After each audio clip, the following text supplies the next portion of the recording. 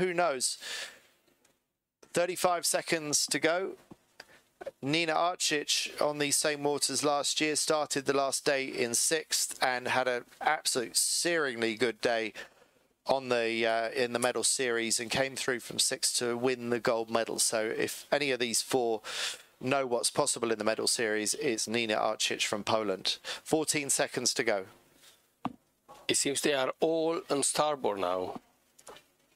Well, that is interesting. With all the benefits we've seen, 3 seconds to go, they are seemingly all going for a starboard tack.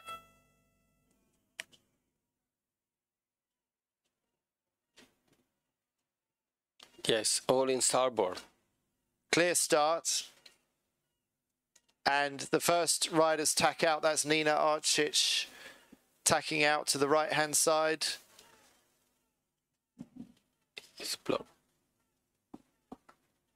So we got a split at the moment, and the other two have now tacked as well.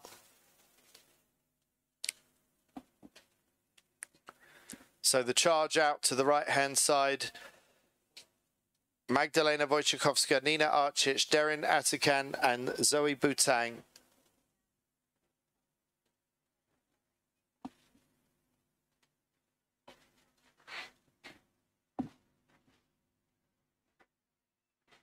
Right, the first two tack on the starboard ley line, having to just bounce the board a little bit out of the tack. It's quite light winds in places, so can't afford the splashdown. We've seen a few splashdowns today, just momentary ones. So Magdalena Wojciechowska with a narrow lead, and with Derin Atakan just to windward. So it's between Atakan and Wojciechowska on the left-hand side. And then further back, it's Arcic and Boutang. And it's Wojciechowska that is in the match point already. She's already got 2 wins. So at the moment, the biggest threat to Wojciechowska is Derin Atakan. But if Wojciechowska, who's slightly to leeward, the most left-hand of the boards as we see them now, if she can get round this windward mark cleanly without having to tack or do anything dramatic, then Wojciechowska does have the lead. But a slightly better rounding because of being further to windward. Derin Atakan is the one that's able to tack or jibe first. So the Turkish rider first to jibe, which I think was a good attacking move. And now Wojciechowska also jibes. And Atakan knows that she needs to stay ahead of Wojciechowska to keep semi-final B alive. And some way back, Boutang and Arcic. Boutang and Arcic jibing on the left-hand side of the course. But it looks light out there. I do think that the early jibe, Mirko, looks like the stronger move.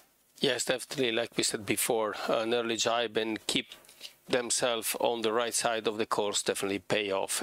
There is more wind on that side, and this is why the early jibe that bring you on port, you can keep deeper angle and higher speed.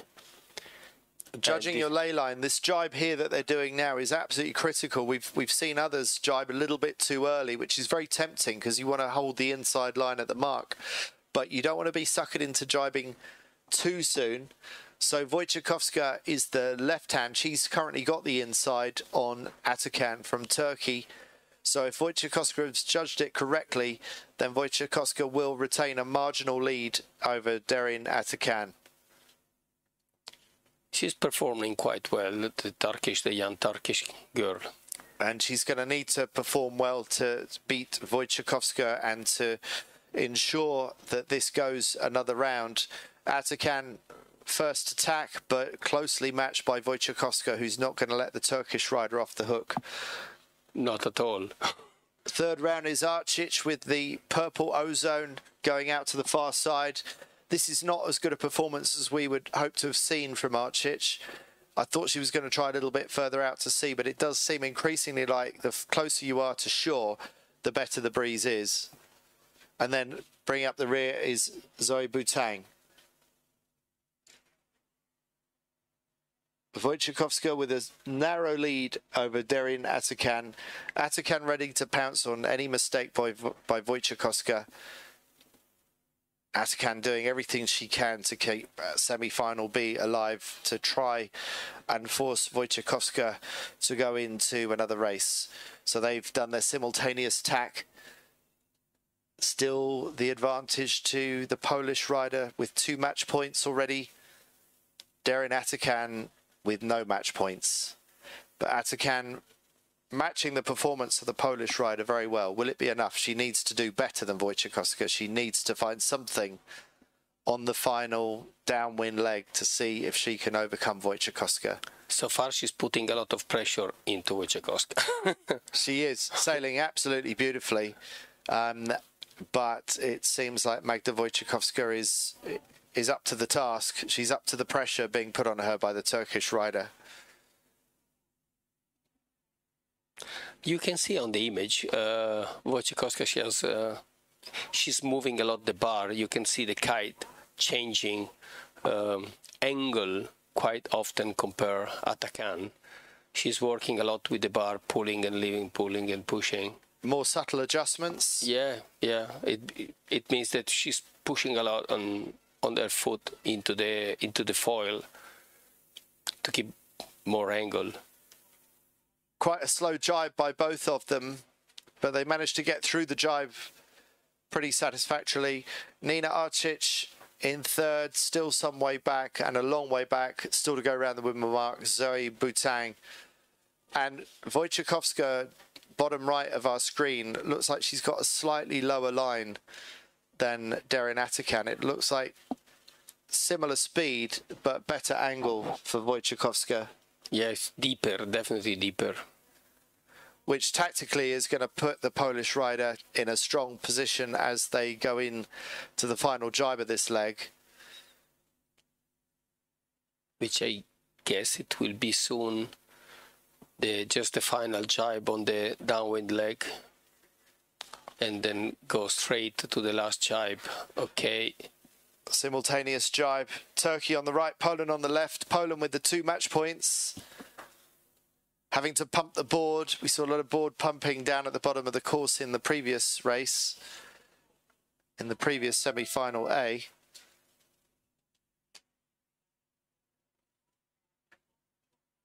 She has enough.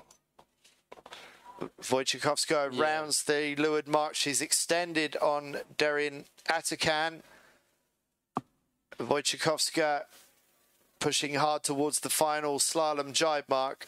Derin Atakan also pushing hard, nothing to lose at this stage because Wojciechowska is only 10 or 15 seconds away from securing her spot in the girls' final later on this afternoon. It was a bit of a slow jibe by Wojciechowska. Derin Atakan has closed the gap, and Atakan pushing to try and catch Magda Wojciechowska, but it's not going to be enough because the Polish rider gets the victory. Magdalena Wojciechowska is first of our semi-finalists through to the final later on this afternoon.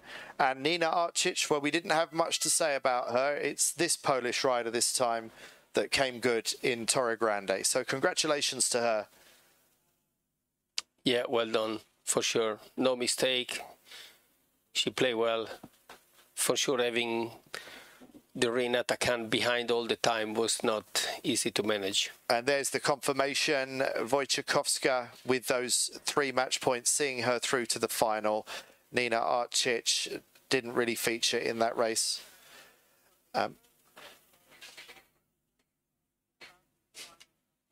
So back to you after a quick break when we will talk about semi-final.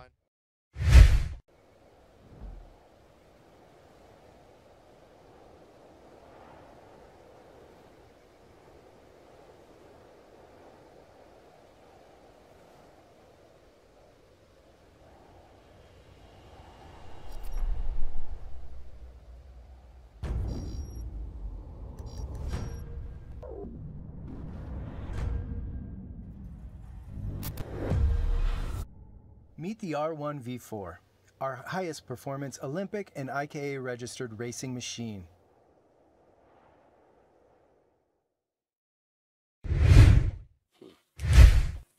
So now they are 35 seconds to the start, and there's a high probability, you have to say, that a French rider is going to go through from this side of the semi-final, because on match point we've got two French riders, Lisa Caval and Chloe Reville. What will the Argentinian Catalina Turienzo or the Israeli Mika Caffrey be able to do? They've got a lot of winning to do to get past these two French riders that must be starting to think this is a match race between teammates.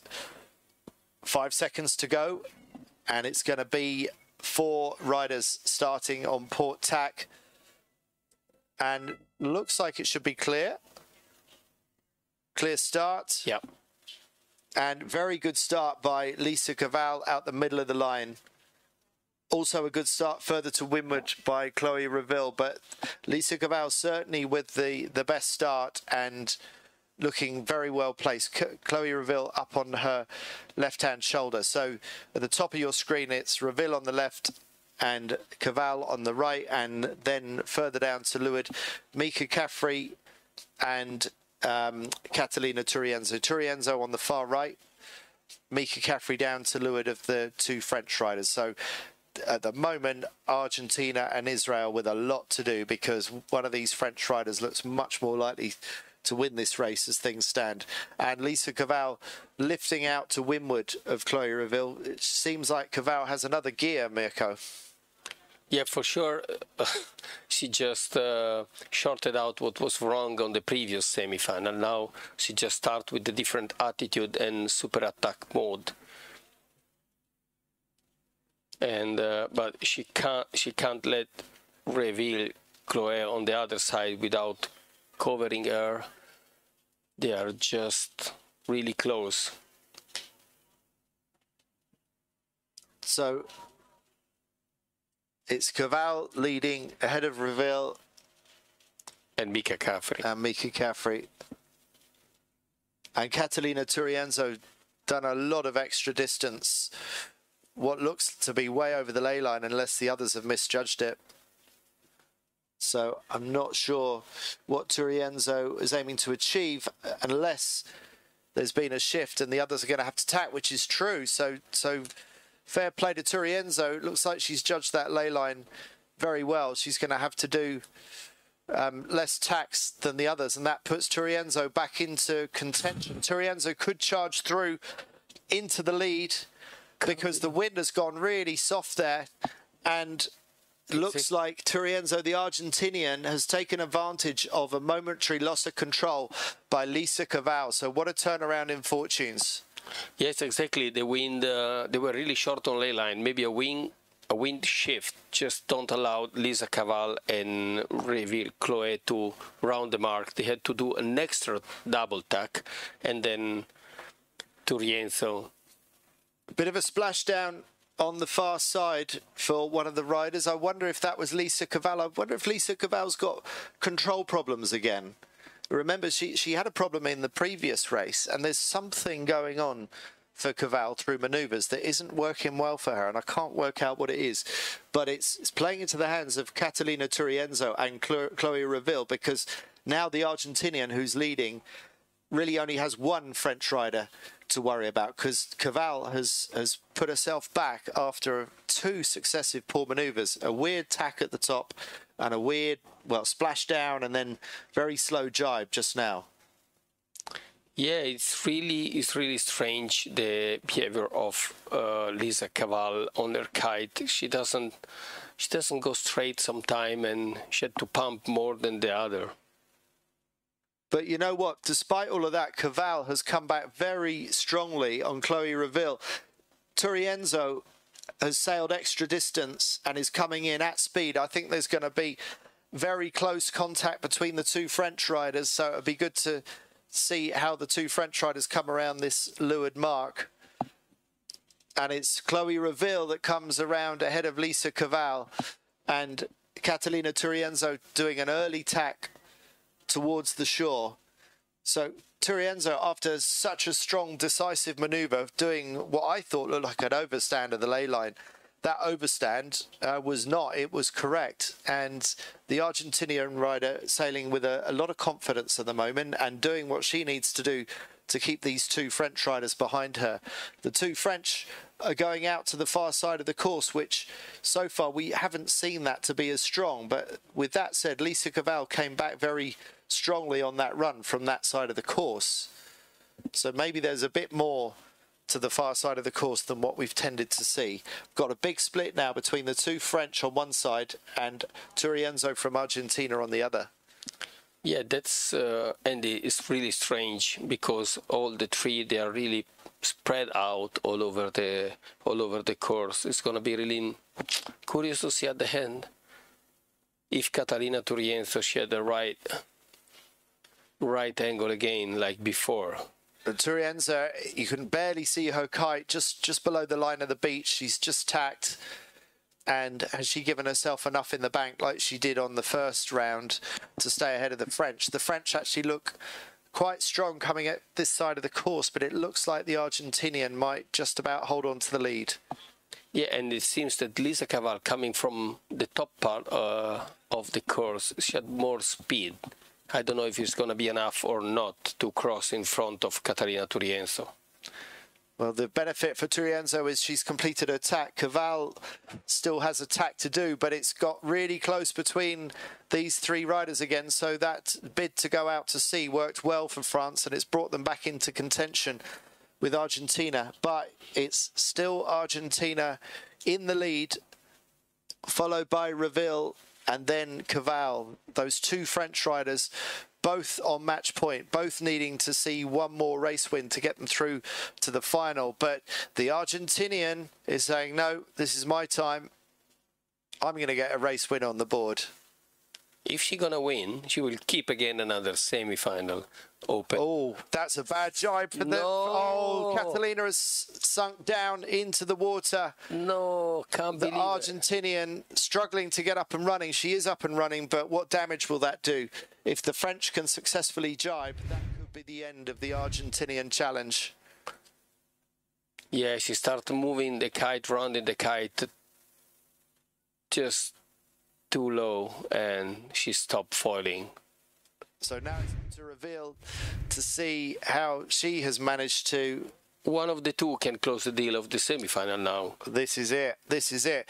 This has now got back to the French match race, and at the moment it's Reville holding the better hand ahead of Cavall.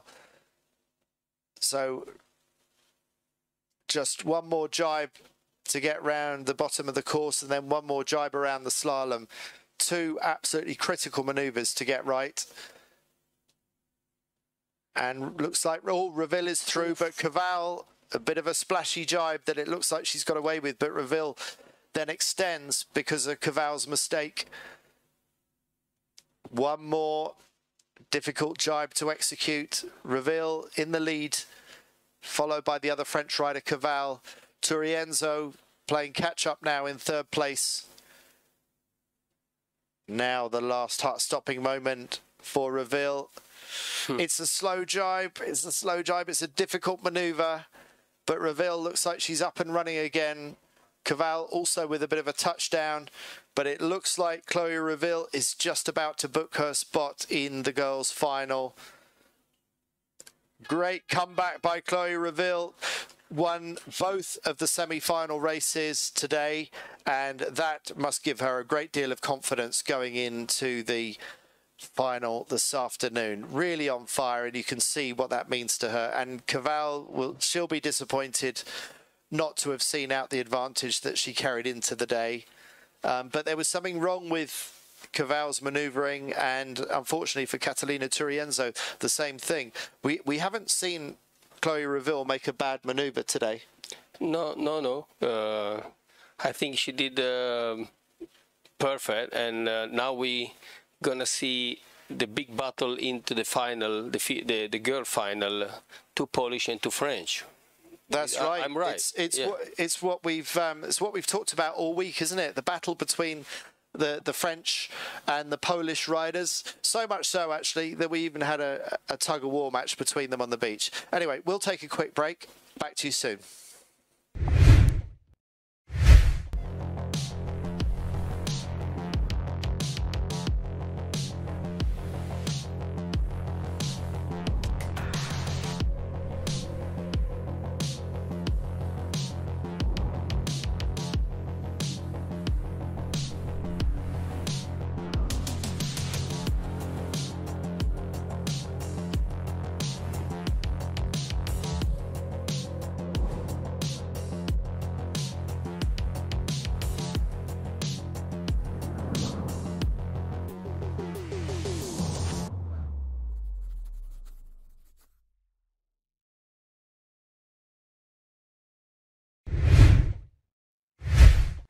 Okay, now let's take a look at results of that race. There's the confirmation.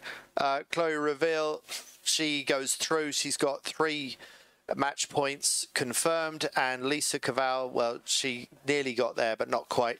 And Catalina Turienzo, we'd love to have seen her see out that race and get a score on the board, but unfortunately that jibe down the last run put paid to Argentina's hopes. And Mika Caffrey also done very well to get through to the semi-final, but that's as far as she will travel. So there's our situation for the boys' final coming up. Cubin Huang, he's on 2 match points. He's sailed an absolutely fantastic regatta this week for China. Riccardo Pianozzi, the local hero from Italy, on 1 match point, and our 2 semi-finalists that have just come through from winning their side of the semi-final draws. They need to win 3 races in the final. That's Wojciech Koska from Czech Republic and Gian Andrea Stragiotti from Switzerland. So what do you think? Do you think this is one that Pianozzi can do and overcome the advantage of Huang, Mirko? The only things I can do that in this kind of condition, really 6-8 knots, Pianozzi, it can be really close to Kibing. And I would also keep attention to Stragiotti on this kind of condition. We see him on the light wind going quite fast. So it's going to be interesting to see who is going to get first on the boys' final. Okay, we've got just over 5 minutes to go. We're seeing increasingly transferable skills across different elements of the sailing world, with foiling in the America's Cup, SailGP, other Olympic classes. Let's hear from one rider who's been across a lot of different parts of the sport. That's Flo Trittle from Spain. Man of many talents, recent medalist in the World Championships in the 49er, his new class, NACRA 17 in the Olympics and SailGP as well, and he used to be a kite foiler. What took you away from this amazing world, Flo? Good question, eh? I come back and it's really amazing. So yeah, it was 4 years since I last time came here, and probably what took me away is that back then it wasn't Olympic. Right, and now it is, so maybe we'll see you back, but no, I don't think so. How transferable are the skills? How useful was this to take into your NACRA campaign and now SailGP, for example? Yeah, for sure. I think the kite surfing class has been leading with other classes, has been pioneering the transition from not foiling to foiling. And yeah, me being part of it has always given me that slight sort of leap in experience with foiling boats and foiling boards in this case. And I think what is very transferable in this case is obviously that fast decision making you have to be committing to. Like things happen 2 or 3 times as fast, and you have to be thinking 5 steps ahead to be making it right. So SailGP 50 knots top speed looks really fast, but actually which is the faster thinking game? Is it that or is it this? Difficult question, eh? I think it's a tough answer, but I think at the end of the day, all foiling classes, they require that fast decision making, that thinking ahead, and obviously it's a different case on the F50s where we are 6 athletes on board and we have to communicate, which is giving one extra step towards that cue. You have to be not only doing it but also communicating it before doing it, so it's just making it longer, and that's maybe the only thing that differentiates it. And do you think that some of the other riders here, some of the top guys and girls, can see a future in some of the other foiling events like America's Cup and SailGP? Yeah, definitely. I guess since it's so related, them being used to such fast speeds, it is something that they can use for their advantage in future. Obviously, it's a different class, and I think what I've seen now in these 4 years that I've been away and now coming back with it being established as an Olympic class, you see how much more professional it gets, how the teams are starting to work with all that Olympic knowledge from their country that they can get, and they will build up on that, and I think that's sort of the gap that they can close towards the sailing classes, and then from there on they will be fully competitive. Flo, great to see you back here. Look forward to seeing a lot more of you and at next year's World Championship. Likewise, thank you. Thank you, Flo Trittel. And it also makes me think of one of the Masters riders here. We've got the Masters Worlds that's also been going on this week in Torre Grande, Morgan Lagraviere. And he's been racing in the IMOCA. He won a race in the IMOCA fleet just 2 weeks ago with Thomas Ruan, and he's a ex-49er sailor. And Morgan loves coming back. This is the bit of sailing that professional sailor actually spends his own time and money on. For him, this is holiday, and there's nothing he likes more than going kiteboarding, which is quite a nice advertisement for the class, isn't it? Exactly, and then we are getting more and more. We all know a lot of professional sailors coming from America's Cup and other, Vendée Globe, around the globe, Ocean Race. They are practicing kiteboarding, and some of them also they start racing. That's free advertising for us.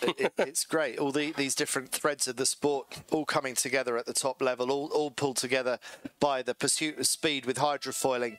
And meanwhile, we've got 4 riders coming into the first race of the boys' final, and they are in slow foiling mode at the moment, trying to stay on the foil. Don't really want to drop off the foil if they can possibly avoid it, but they've got to judge the time on distance. It looks the way that they're lining up like this might be 4 port tackers.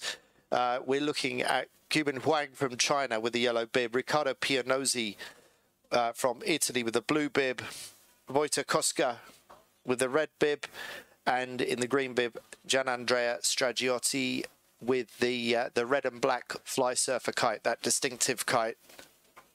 So will either of those semi-finalists be able to get close to the 2 that have already booked their spot in the final? There's 10 seconds to go. Seems to we have 2 on port and 2 on starboard. Right, okay, so we got an even split.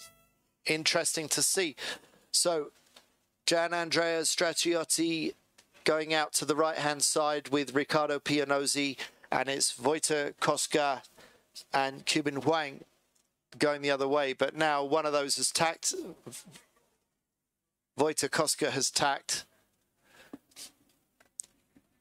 The only one outside, I guess, that is one. Oh, splashdown on the right. Not a good tack on the right. Is that Cuban Huang that's just made a mistake on his first tack? Yeah, for sure, on the left side of the screen, we have with the red kite, Stragiotti and then Pianozzi. So Pianozzi looks like he is in the best position at the moment. It's Pianozzi going into attack. Stragiotti responds soon afterwards. Pianozzi just across the front of Koska. Koska tacking to leeward of Stragiotti, and then Cuban Huang, after that terrible tack, going out to sea, giving himself a lot to do. So I was surprised to see Huang starting on starboard in the first place, and it looks soft there. I wouldn't be surprised to see an early jibe at the top of the course. Pianozzi going really fast at the moment, doing 26 knots or so. Yes, exactly, upwind. So very high speeds at the moment, especially considering how light it is in places. You have 7, 8 knots. So almost 4 times the wind speed. Incredible. So they go past the spacer mark, around the windward mark. Pianozzi with quite a healthy lead at the moment over Koska and Stragiotti, fighting for 2nd and 3rd places. Pianozzi going for a fairly early jibe. We've seen some sketchy jibes by some of the girls. What will the boys be able to do? 3 clean jibes there. And Cuban Huang, the yellow bib wearer, some way back, trying to play catch-up. As things stand, Pianozzi would draw level. He would get a match point in his favour, and he would put himself on match point alongside Cuban Huang. So this is a great start for the local hero, Riccardo Pianozzi, on the left of your picture. And then further back in the yellow bib, playing catch-up, Cuban Huang. And actually, there's not a lot of ley line left. So even though it seemed like a fairly early jibe for Pianozzi, it's going to be swing your kite onto starboard jibe and get ready to round up almost immediately. So I wonder if there's been a wind shift. Pianozzi round in first place, Koska round in second, Stragiotti around in third. Few seconds gap, and then Cuban Huang from China bringing up the rear. Yeah, they will all tag straight. Yeah. Cuban Huang continuing out to the far side, might as well chance his arm at something different when you're back in last place. It seems that the wind is starting to increase. You can see a little bit darker on the west side of the course. But then they are all with the biggest kite. They are all on 23. So Stragiotti, top of your picture, then Koska, and then Pianozzi. What happened to Pianozzi there? Just raised his kite for a moment. Did he have to jump some debris in the water or something? Well, it can be, yes. It can be because he just... And keep up the foil, and then you try to get the air to clean. Right. Maybe it's clearing some weed off the board or something, off the foil. I don't know. But anyway, Pianozzi back in control again. He's not got much of a lead. He certainly hasn't stretched his lead. Koska breathing down his neck, and Stragiotti very close behind as well. So still got a 3-horse race here. I don't know how Cuban Huang has done with his upwind leg. He was going the opposite way, probably because he wanted to try something, had to try something. It looks like Huang has dropped even further back, so we look very, very likely to be going into another race in the finals. And at the moment, it looks to be going Riccardo Pianozzi's way. And expect to see quite an early jibe, I would think. Koska already going for an early jibe. Pianozzi responding, Stragiotti straight into the jibe as well. Really good board control by these front three. And it looks like Koska might have a bit more wind on that side. The early jibe might be helping get him a little bit closer to Pianozzi. Yeah, you will see they will have a different angle on going deeper and downwind on the deeper angle. Yes, Koska will gain some space. But Pianozzi will still have the inside line for the next jibe. But this is going to be high pressure stuff between Pianozzi and Koska. 2 more jibe to go. This next jibe in particular, it's going to be hard for Pianozzi maybe on the inside, because he's got to execute a little bit more quickly than Koska. Koska's got an easier run. But Pianozzi is round. He's withstood the pressure. Koska pushing hard behind Pianozzi. One more slalom jibe mark to get round. This is going to be really important and need to be well executed and not losing space on between the mark. Okay. Oh, it's very, very close. Yeah. Koska's closed the gap a little bit more on that maneuver. Really high pressure jibe that Koska executed beautifully, but Pianozzi crosses the line, gets another match point. That's 2 match points on the scoreboard. Big cheers for the local Italian. Very well executed. Koska pushed him hard, but that now brings Riccardo Pianozzi level on points. Do you see? Oh, he was just trying to jump and have a look on his foil. Right. So there's probably a bit of seaweed there that occasionally they need to clean up. Clean the board. Yeah, to clean the foil, yeah. Clean the foil, yeah. So that was not a well-executed start by Cuban Huang. He really gave himself a lot to do, starting on starboard. Right, there's Pianozzi and Huang on 2 match points. Koska and Stragiotti yet to put a point on the board. We'll go for a quick break. Back to you soon.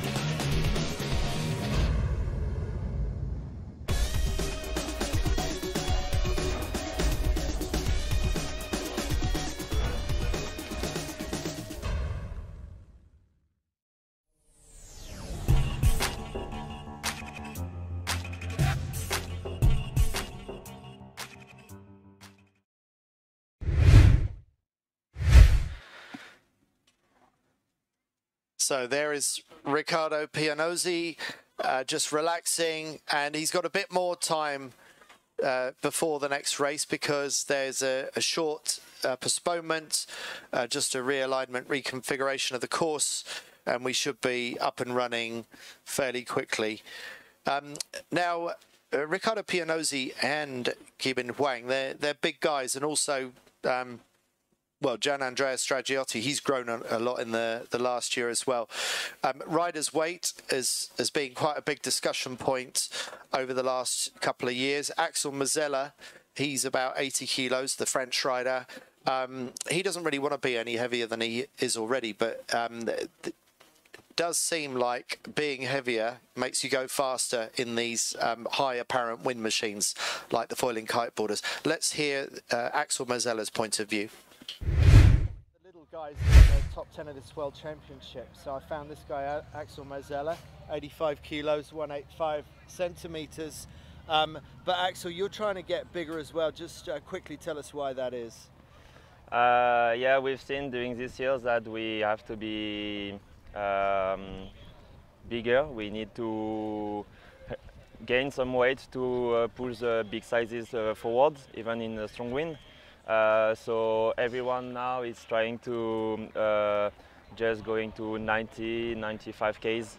If you look at the top 10, especially into the guys, we are all around 90 and plus. Expect some guys like Ricardo or Maxime Nochet or even me or Theodore Amcourt.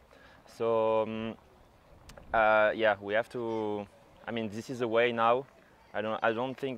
I don't know if it's a trend or what, but yeah, this is the way. So the IK have been talking about limiting kite size. I've heard some people say, no, you shouldn't do that, should be open development. What's your view about putting a limit on maximum kite size?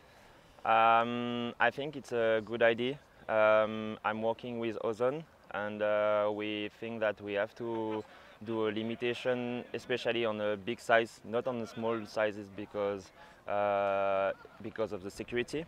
But on the big sizes, especially when it's like Gizaria weather, when it's super stable and no wave and pretty easy condition, it's most about the body, how can he hold a big size on the upwind, and then you have a lot of power on downwind. And when you're like 80 Ks or you're not super tall, I mean, it's hard to fight against the big guys. And if you look at the girls, it's the same problem now. So yeah, for me, I think it's a good idea to stay in 21 or maybe 23, but yeah, not more. Axel, thanks very much. Tough chat. And since then, since that interview I did with Axel Mazzella 6 or so months ago in Cagliari in the south of Sardinia at the World Championships, there have been rule changes for the LA 2028 Olympic cycle, going to limit kite sizes. So some of what he was speculating on has now been voted on and confirmed for the next cycle beyond Paris 2024. So we've got just over a minute to go before the first race of the girls' finals. We've seen Chloe Reville and Magda Wojciechowska fight through from their sides of the semi-finals. They'll be joining the blue bib, Julia Damasovic from Poland, and the yellow bib from France, Eloise Pigorier. And Mirko, as you said earlier, this is a 2 French against 2 Polish. The story of this week in the girls' division. Exactly, and if it's gonna be like that, we're gonna have the 3 on port and 1 on starboard. Julia Damasovic seems to be the only one on starboard, and the other 3 on port. It's gonna be really interesting to see how the battle develops in the course between the Polish and the French. Well, let's see if any of the starboard tackers can prove me wrong, but I haven't seen a lot of success from starboard tack starting yet today. Not so far, yep. 14 seconds to go, 10 seconds, final approach to the line. Look how far away they are from the line, but that's because they're coming in with speed. By the time they hit the line, they want to be doing 25 knots or so, and really, really nicely judged starts there on starboard by Eloise Pigorier and Julia Damasovic. Yeah, and So- Chloe Reville and Magdalena Wojciechowska on port. Interesting that the semi-finalists, the ones that have got experience from the racing today, are the ones going out the beach side. The left of picture, as you see them now, are yellow and blue bib wearers deciding to go straight out to sea. But having said that, Mirko, it looks a little bit windier. Do you think it's a bit more consistent across the race course? Yeah, definitely, yes. Now the wind decreased a little bit. We can see less patchy around, but more, let's say, blue water. So for sure there is more wind all around. But it's really interesting that we saw Eloise and Julia start on starboard and go to the other side of the course, which so far didn't pay off. Yes, I just wonder if it's the fact you've been starting on starboard all week, you've got comfortable on starboard tack, and making that mental switch and that foot switch to starting on port. I wonder if that's getting out of your comfort zone is part of the issue. I don't know. Presumably the girls practice four-rider kind of competitions in all their training. But let's see how things come back together between the two semi-finalists on one side of the course and the two finalists, the straight through to the finals from qualifying. Here is the moment of truth. And it's going to be very, very close. But behind. But behind. But behind. So this is good news for anyone who wants to keep this final going for a little bit longer, because at the moment things are working out nicely for the two semi-finalists, with Wojciechowska leading Chloe Reville and then Pogorier with a narrow lead on Julia Damasovic. So this is a fascinating scenario that we're seeing set up here at the moment. Yeah, exactly. That's gonna be really pushing from behind. It is. Well, we've seen errors. We've seen boat handling errors today, so that's quite possible. But Wojciechowska and Reville were two of the more reliable ones in the semi-finals. They both sailed very solidly in their semi-finals, and they've got the benefit of having got extra time on the race course today. That's one of the benefits of having to go through the semi-finals. Pogorier with the yellow bib, bottom of our screen, she's going to be the last to jibe. She's really carrying it a long way out to this side of the race course. Wojciechowska playing catch-up on... Damasovic playing catch-up on the far side. That's Damasovic on the left with Reville and Wojciechowska. Yeah, that's strange also the move from Eloise Pogorier all the way to the other side, and strange move. It is, because okay, you've got an easier ley line to judge for your final approach on starboard, but if you leave it too late, you've got to do a 180 jibe and round up round that mark. So strange that Pogorier has left it so long. And then we saw from the upwind legs that the right side of the course pay off, because here they have a little bit maybe more wind, and she went definitely on the other side of the course. So let's see. Maybe we need to revise our view about Pogorier's tactics. Maybe that wasn't so bad after all. Still behind anyway. So she's behind, but not as bad as I thought. I thought, no, I mean that was actually, nothing's changed, has it? Nothing's really changed. I thought that was quite a high-risk manoeuvre by Pogorier, but it's not really changed anything. Not really a nice tack. No. Yeah, it's interesting to see how desperate they are to get onto the beach side of the course. They've benefited from going that side of the course. But now she followed on the right side, straight on. Yes. And maybe Pogorier thinks that she's got pure speed that will carry her past the other riders. If she just sails the same way, goes the same direction, maybe she can rely on better speed to get her past. Maybe she was just also trying to stay out of the other and clear air, no trouble. But Wojciechowska sailing very high at the bottom of our screen. Wojciechowska in a really good high mode, tactically very strong. And Reville on the far left. So Reville going for low and fast, and Magda Wojciechowska going for high and slow. And both can be valid ways of going up the race course. But now we'll see who's going to come out ahead out of Wojciechowska and Reville. And it's Wojciechowska by quite some margin. So the Polish rider, with no race wins so far in this final, leading ahead of Chloe Reville. Also with no race wins. Chloe Reveal, if she can round the mark because she had an early attack now. Yes, you're correct. So Reveal, if she's judged this well, this may be an opportunity to get past Wojciechowska. It looks tight when you see it like that. You can't always rely on the tracking to give you an accurate sense of what's happening on the water, but Reveal looks still quite comfortable. You can see Wojciechowska starting to sail a little bit of a lower line. She can, if she make it, they can't squeeze her to the mark. Ooh. She can't make it. Oh, okay. Oh. So that's going to be very expensive for Reveal. Is she going to jibe round? Yeah, because anyway she can't. Oh, no. I mean, she needs to get out of the way because exactly. She's going to make a mess of it for Wojciechowska if she doesn't watch out. Yeah, the problem when you do such a mistake, there is no way. You're blocked. You can't tack, you can't do anything. And oh, dear. So now it's down to Wojciechowska to see... Heloise is second now. Right, so it's only Wojciechowska that stands between Heloise Pegorier and winning in the first round. So Pegorier, she obviously didn't mind what she did last time. She's doing it again. She's doing a really, really long starboard and then going for a late jibe.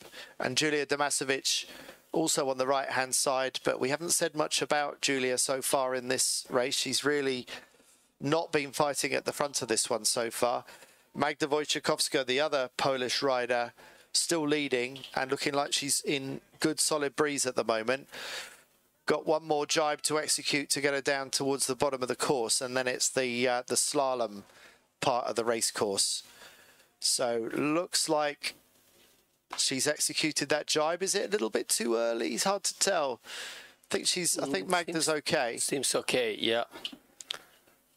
But Magdalena, she's already on starboard, and she would go straight to the mark. Oof! And that was a good rounding and a good attack by Pegorier. Pegorier has closed the gap, so she's not enough. Not enough, but there is still this slalom, this jibe mark to get round. Is Magda Wojciechowska going to be able to pull it off under the pressure that Pegorier is now able to exert on her? Wojciechowska gets that kite round back into the power zone.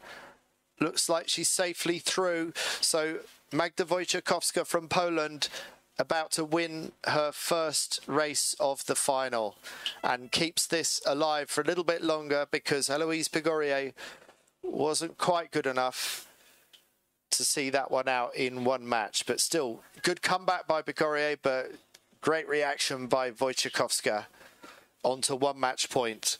Equal with Julia Damasovic, who didn't really feature in that race. Okay, we've got less than 2 minutes to start the next race. A quick sum up of the scoreboard. There's Wojciechowska moving in second place on the same number of match points as Damasovic. And Chloe Reveal yet with none after misjudging that ley line. Right, a quick break and we'll be back to you with the next race in just over a minute.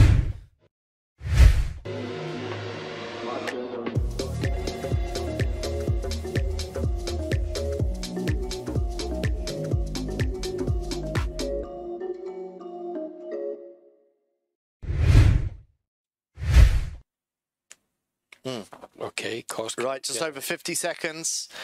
And we've got, let's just remind you, in the boys' fleet, Riccardo Pianozzi, having won the match just now, is on 2 match points, same as Qubin Huang. So the big rivals across the week now go in level pegging. And if either of those wins this next race, then they will become the European champion.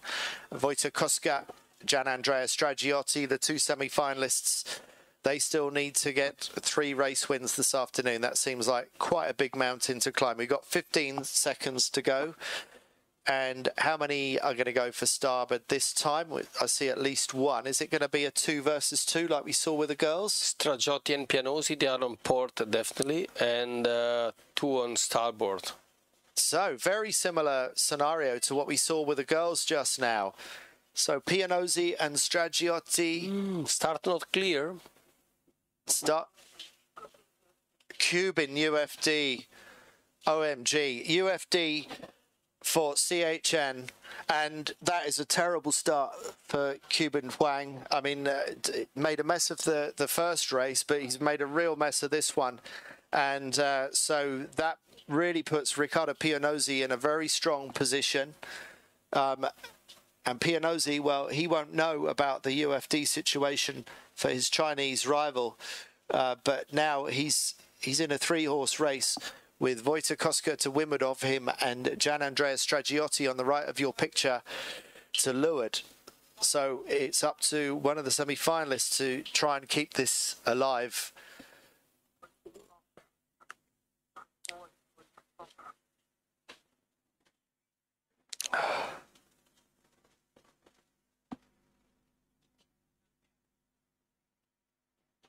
So out on the far side, Huang all by himself, and Huang disqualified. And close battle between the other three. Pianozzi, Stragiotti very, very close together. And Koska just a little bit further back. Yes, he put in the position. That's amazing. I don't see if Juan Kibin is in front of Pianozzi or not, because it will change for sure the mindset for the leader. Okay, so Pianozzi round in first, Koska in second, Stragiotti, the black and red kite in third, early jibe for him, and Cuban Huang, well, he's disqualified anyway, but he's back in fourth. Pianozzi looking strong at the moment on the right of your screen.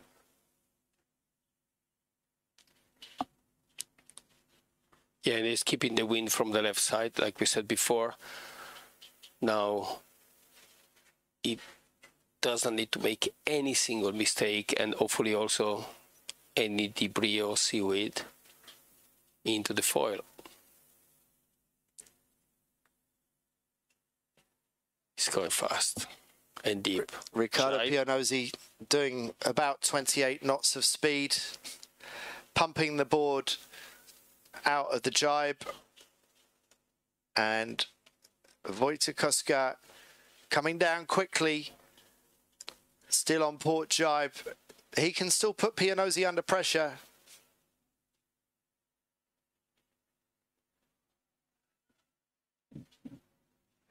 So Pianozzi safely round onto the upwind leg. Koska behind him. Pianozzi going for the early tack.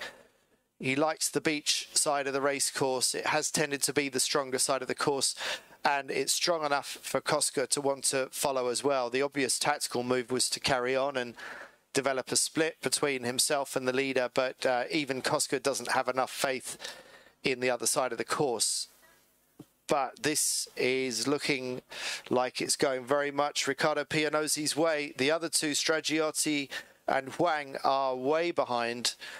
And Pianozzi, he needs to stay focused because nothing is ever certain until it's done. But this is looking increasingly like Riccardo Pianozzi is going to take the European title. Wojciech Koska doing what he can to keep the battle close with the Italian. Koska going for the early attack. So if Koska has judged the ley line correctly, it's possible the Czech rider could actually catch up Riccardo Pianozzi. But if he doesn't, if he has the same problem as we saw with Chloe Reville and he has undertacked the ley line, then Riccardo Pianozzi is going to be even further ahead. Yeah, it's pretty difficult that it was on the ley line. Yeah. Oh, exactly. yeah. Okay. So this was just too early. This could be game, set and match. I don't blame Koska for going for the early tack. You've got to try something different. But if Pianozzi can get round in one, then I think Koska's going to find himself even further behind him. Pianozzi's going to have a relatively easy run down to the bottom of the course. There comes the other tack from Koska. Pianozzi going past the spacer mark. And we don't see the windward mark, but there it is. And cleanly round onto the... What did you see there, Mirko? A bit of loss of control? No, you just start pumping to get deeper angle, but it was kind of brave move.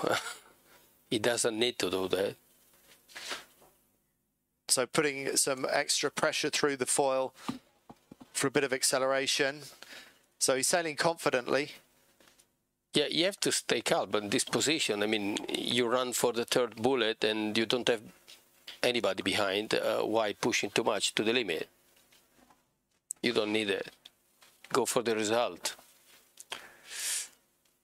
Riccardo Pianozzi looking very stable, very solid there right now. The Italian who has struggled to get on level terms with the Chinese rider Qibin Huang. And if you're watching this racing for the first time this week, this doesn't represent at all the way that Huang, the Chinese rider, has sailed this week. He's been absolutely unstoppable, and the wheels have fallen off for Huang today, and it's played into the hands of Riccardo Pianozzi, who's sailed. Well, he saved his best for last, hasn't he, Mirko? No, like you said, all over the week, Huang Qibin didn't make any mistake at all. Really consistent on the top, leading, perfect jibe, perfect everything. And today, during the final, two big mistake. Yeah. It sounds strange, and something happened. And this is why this sport is so fantastic. Everything can happen in a day. You can throw away the consistency of the week. Well, that's the final jibe that Riccardo Pianozzi needs to execute. He's on the final few seconds. He knows. He knows. He looks relaxed, doesn't he? He looks, but I know what he's thinking about. He deserves it. Absolutely. And the crowd are going to go absolutely wild for this, because the 18-year-old Riccardo Pianozzi on home waters becomes European youth champion. He didn't know. He sort of just worked it out now. Because he see the yellow flag, so you have to figure out now. Right, well, let's see if the celebrations really kick off. The coach need to tell them. Right. So we're excited for you, Riccardo. And who is that in the water? I think is that VJ? It's a small Mader. VJ Mader. It's the younger brother of two of the big names on the circuit, Max Mader and Carl Mader. And it's Max Mader who's beaten Riccardo Pianozzi so many times in the past, the Singaporean rider. It looked like another Asian, Qibin Huang, was going to take the European Championship away from the Italian today, but it didn't work out that way because Huang just hasn't sailed his best today. And instead, it was Riccardo Pianozzi from Italy sailing on home waters in Torre Grande, Sardinia, that becomes Formula Kite Youth European Champion 2023. So congratulations to Riccardo Pianozzi. Yes, it was an amazing race. Well done. A very quick break and we'll be back to you shortly.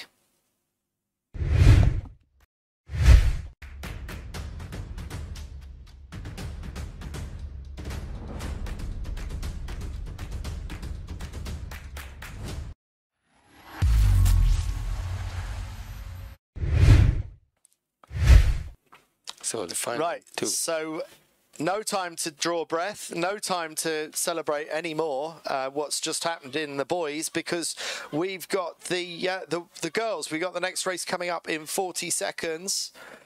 And I know that our drones are taking off because the seagulls are barking at the drones. So it must be game time, not just for us, but for the Sardinian seagulls. 30 seconds to go. Now, is there any more evidence required to show people that starboard tack is actually the high-risk way to start in a four-rider final? How many will we get starting on port? It looks like we've got all four with 15 seconds to go, about to start on port. All of four on port. So this is Eloise Pegorier in the yellow, Julia Damasovic in blue, Chloe Reville and Magda Wojciechowska all launching off the line. Clear start. Okay, so all of them in the race. And Good start for the Polish riders further to windward. Magda Wojciechowska and Julia Tomaszovic. Chloe Reville also with a good start. Actually, the weakest start is probably Eloise Pegorier, the yellow bib wearer. Now, Pegorier is still on match point. She only needs to win this race and she would go through. We've seen Magda Wojciechowska win the earlier race, so she and the other Polish rider Julia Tomaszovic are on a 1 race win and they need to win 2 more to go through, and Chloe Reville needs to win 3.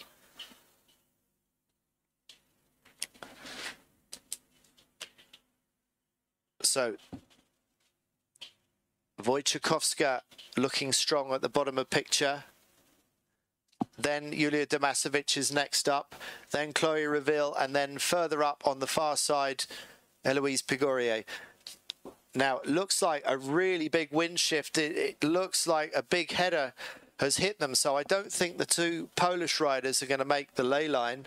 But the benefit to them is that possibly none of them will make the ley line unless Pegorier has put enough in the bank to be able to get round.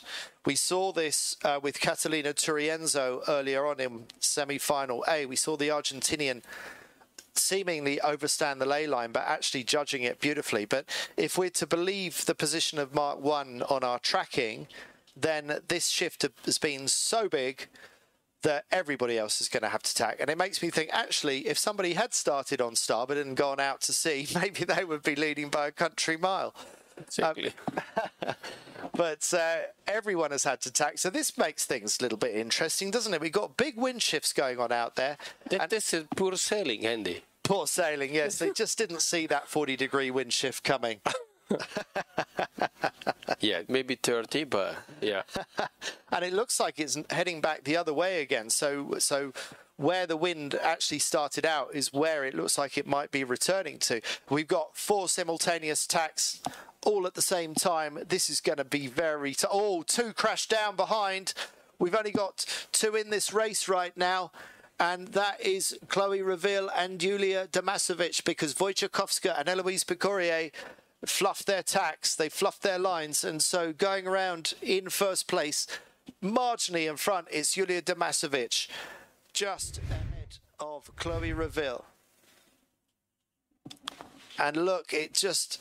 I wonder if it was the pressure of tacking at the same time, and they was it a lack of breeze, or was it the fact that they were both tacking in the same place, wanting to do the same thing at the same time? What do you think, Mika? Yeah, the second that you said, they were just really too close, and the leeward kite just got a bad wind from the windward kite, and then they stopped foiling, and the kite just touched it a little bit, and you stop it. I mean, you don't have power.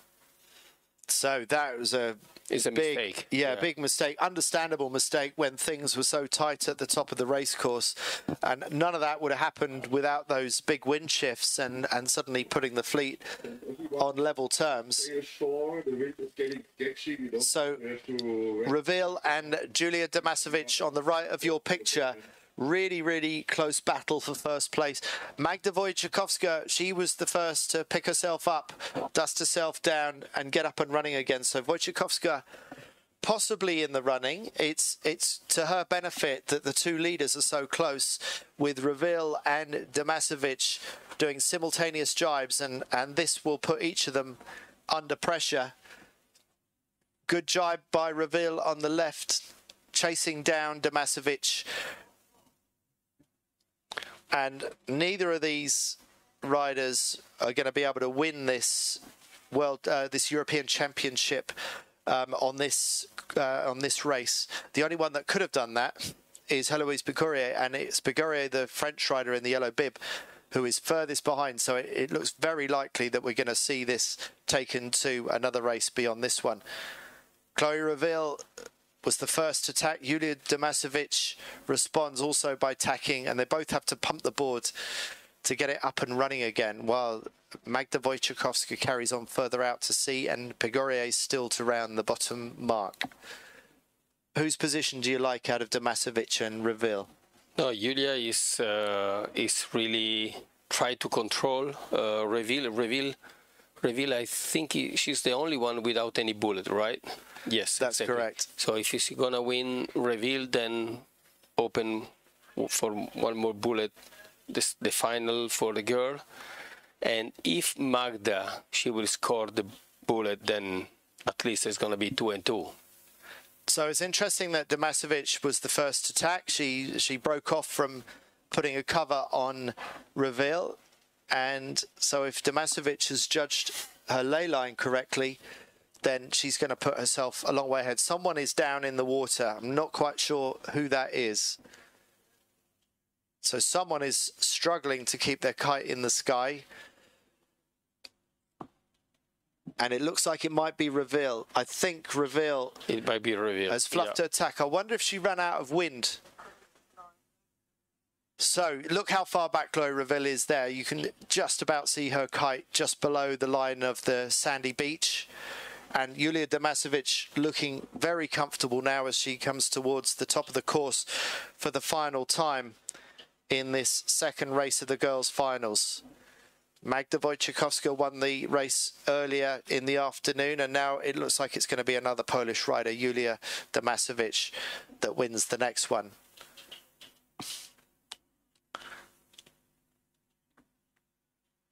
Absolute night and day between Yulia Damasovic and the rest of the fleet right now.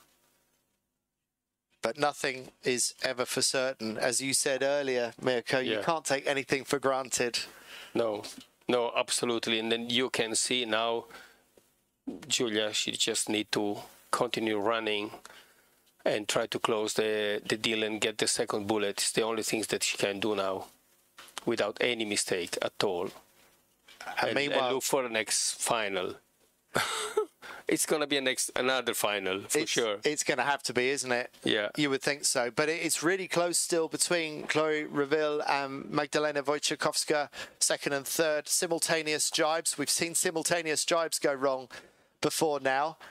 But they managed to execute. But this is only going to make life easier for Yulia Damasovic, because these two were stuck in a match race that really doesn't matter in the bigger picture. The bigger picture is that race wins are the only thing that counts in this medal series format, and Julia Damasovic is already almost down at the bottom of the race course.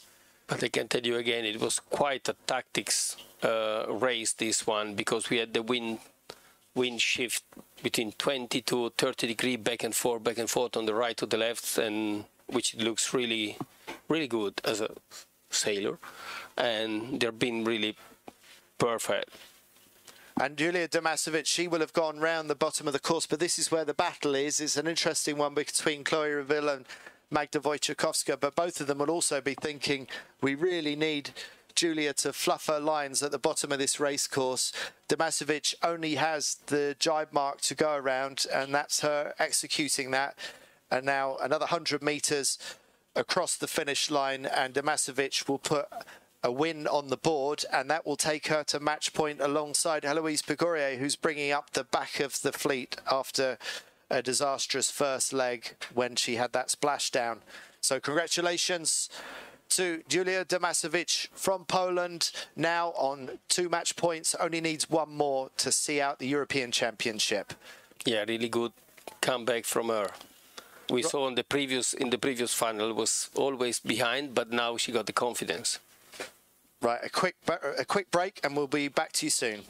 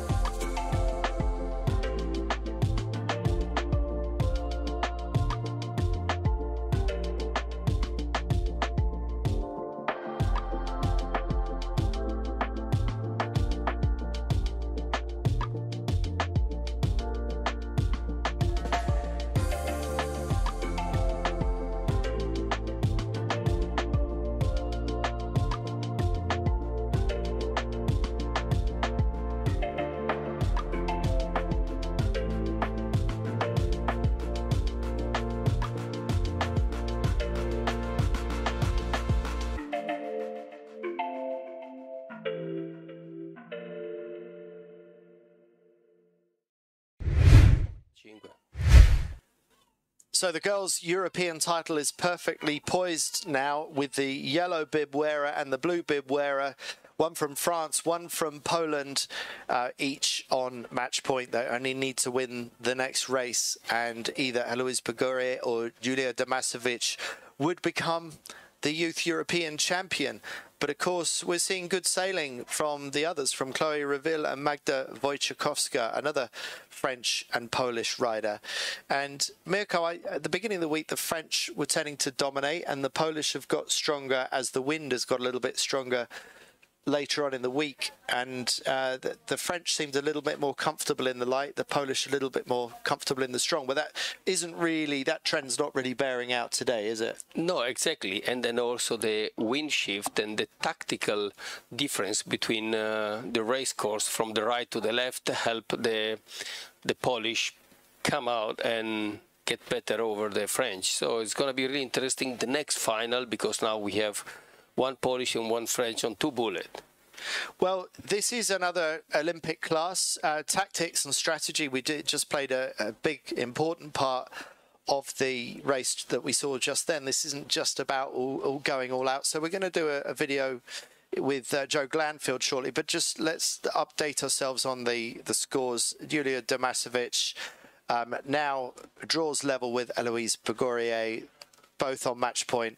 Magda Wojciechowska winning the first race earlier this afternoon on 1 point. Chloe Reville sailing really well, but nothing to show for it with points yet. So that's the scenario. We're still on a slight delay.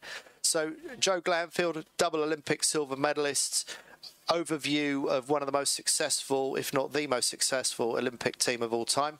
That's Great Britain. Let's see what Joe Glanfield makes of this new world of kite boarding in the Olympics. Glanfield, and I'm the head coach of the British sailing team. So essentially I work across all 10 classes that compete at the Olympics. I've got a long background in the Olympics, so I competed at 3 Olympics myself in the 470 class and got 2 medals, and then I've coached the last 3 Olympics, coaching Hannah Mills with Sastia Clark and Ailey McIntyre at the last Olympics. So I guess my background is very much dinghies, always has been, and my understanding of kiting is quite limited. But I guess what I would bring to this environment potentially is more of an understanding of the Olympics itself and how to build up to the Olympics. So I guess my purpose for being here really is to get a better understanding of the kite class. Where are the parallels, where are the similarities between other classes that have already been at the Olympics for a number of cycles, and what's different, what's new, and will we have to approach in a new way? Well, I think I'm still learning where kiting is at now. I think what we've probably seen in other Olympic classes that have come in the past is people get more professional, people will increase the number of hours they're doing, and people will add more process to how to get better. You know, you would expect that the winners of this Olympics will be at a higher standard than they are now. So really it's a development game, you know, and them figuring out how do I methodically improve. I'm not greatly placed to know that, but I think I don't think it's inevitable. I think what probably is inevitable is that the racing gets closer. So then inevitably there's more interaction between boards or boats in another class, and that will need to be worked through. Whereas before there was probably bigger speed differences and so more space on the course. As that fleet improves, it gets more congested. So people then need to be more aware of what's around them and understand those limits better. And then maybe as the class evolves, also the rules need to evolve a bit, or the application of the rules. But I'm not, in a way, I don't have a great view of that and what that is in the kites. Kiting. That was Joe Glanfield. This is Riccardo Pianozzi. Hi to everyone. The new European youth champion. Riccardo, fantastic. Thank you. You sailed so well today. Yeah, thank you. What were your feelings going into today? Because Qubin Huang has sailed so well this week. Yeah. How did you rate your chances of being able to win the gold today? I don't really know. This morning I go in the water and I have a really good feeling, and that's it. When I go in the water, I was thinking, yeah, that's my condition. That's regatta. It's possible. Now, you decided to start on port tack, and we saw Qubin Huang deciding to start on starboard. What were you thinking at the time? Were you thinking that might make life easier? Were you a little bit surprised that he was going for the starboard? Yeah, I'm surprised when I saw Qubin go on the left side of the course. I'm not really sure about what is his plan, but I saw a really good part in the right side, and so I applied this tactic in this regatta. But that's it. I just watch the course and I choose which part to go. And for me, the best part is the right, and it was correct. Well, you made it look very easy today, but we know that it wasn't easy. And the battle that you've had with Qubin, we saw summed up yesterday with that tangle of kites and that simultaneous jibe. That was so tight, so close. What were your thoughts at the time when you had that clash? Sometimes it happens, we are really close. For me, it's not my fault. I didn't protest because it doesn't change nothing. I have too much. You have too much first, and doesn't change really nothing. The other thing is, you've just won a youth European title, but you're focused on the big prize next year, going for Italy, representing Italy, Paris 2024, the Olympic Games. How do you feel aiming at the senior competition, the Olympic Games? I'm feeling good now. I changing my stuff. I testing. I'm choose everything I tested everything for a total perfect for the world this year, and the next goal is this for me. And I don't know if you probably have to kill me if you told me, but what are your Olympic trials? When does that start? When does it finish? When is it finish? I don't know. I don't really know. And that's pretty tough, isn't it? I mean, Qubin for China, he's probably very likely to go for China. He's the standout best. You've got some other strong Italians that you've got to get past as well. So yeah, I have a really good battle with Lorenzo for go to the Olympic. It's not easy because it was very fast, and it is very fast, and I don't know who's going. This is a fast-developing sport. You look back to a year ago. What are you doing better now than you were a year ago? And what will you need to be doing better a year from now, just before the Olympics? Training, and training, just this. For win, you need to training a lot, stay focused with your mind, and give everything. And you were focused today. We've seen a lot of errors on the race course, people crashing down. Yeah. For not able to keep their kite in the air or their board above the water. You look solid today. Yeah. Did you keep a calm mind today? It's not easy today because it's full of seaweed, and in the first race I have a problem. I need to jump for leaving the seaweed. It's not easy. And Qubin, I think, crashed for the seaweed in the first race. Riccardo, you're on home water. A lot of support for you here in Italy. How are you going to be celebrating this evening? I don't know, because I'm really late for the flight. I have the flight tomorrow morning really early for go to Holland because I have the Allianz Regatta, and so I don't know. I think I'm going Cagliari and I celebrate it here. Okay. Maybe with my girlfriend we go out for dinner. Right. Well, I hope you manage to fit in that dinner before you go off to the Netherlands. Wish you the best of luck back in the senior competition at a World Cup event. Yeah. But for today, absolutely fantastically so. Well done. Thank you. Bye-bye. Well, that was Riccardo. We're still on a short delay, so quick break and we'll be back to you to update you with things.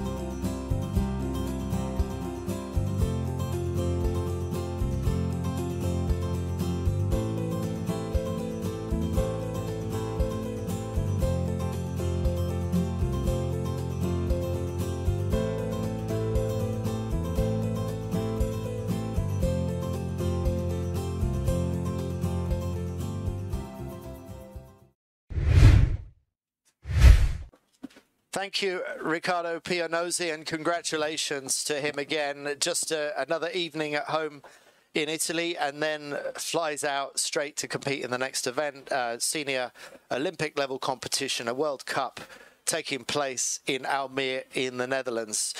So the conditions have gone a bit squirrely. Mirko, what do you make of it? What's it looking like out there? Yeah, we were looking over the last 10-15 minutes. The wind is shifting between 260 to 300, 310 sometime. And we see there's just keeping moving mark, and it's not stable. So let's see what is gonna happen over the last few minutes. From the right side now we can see some darker part.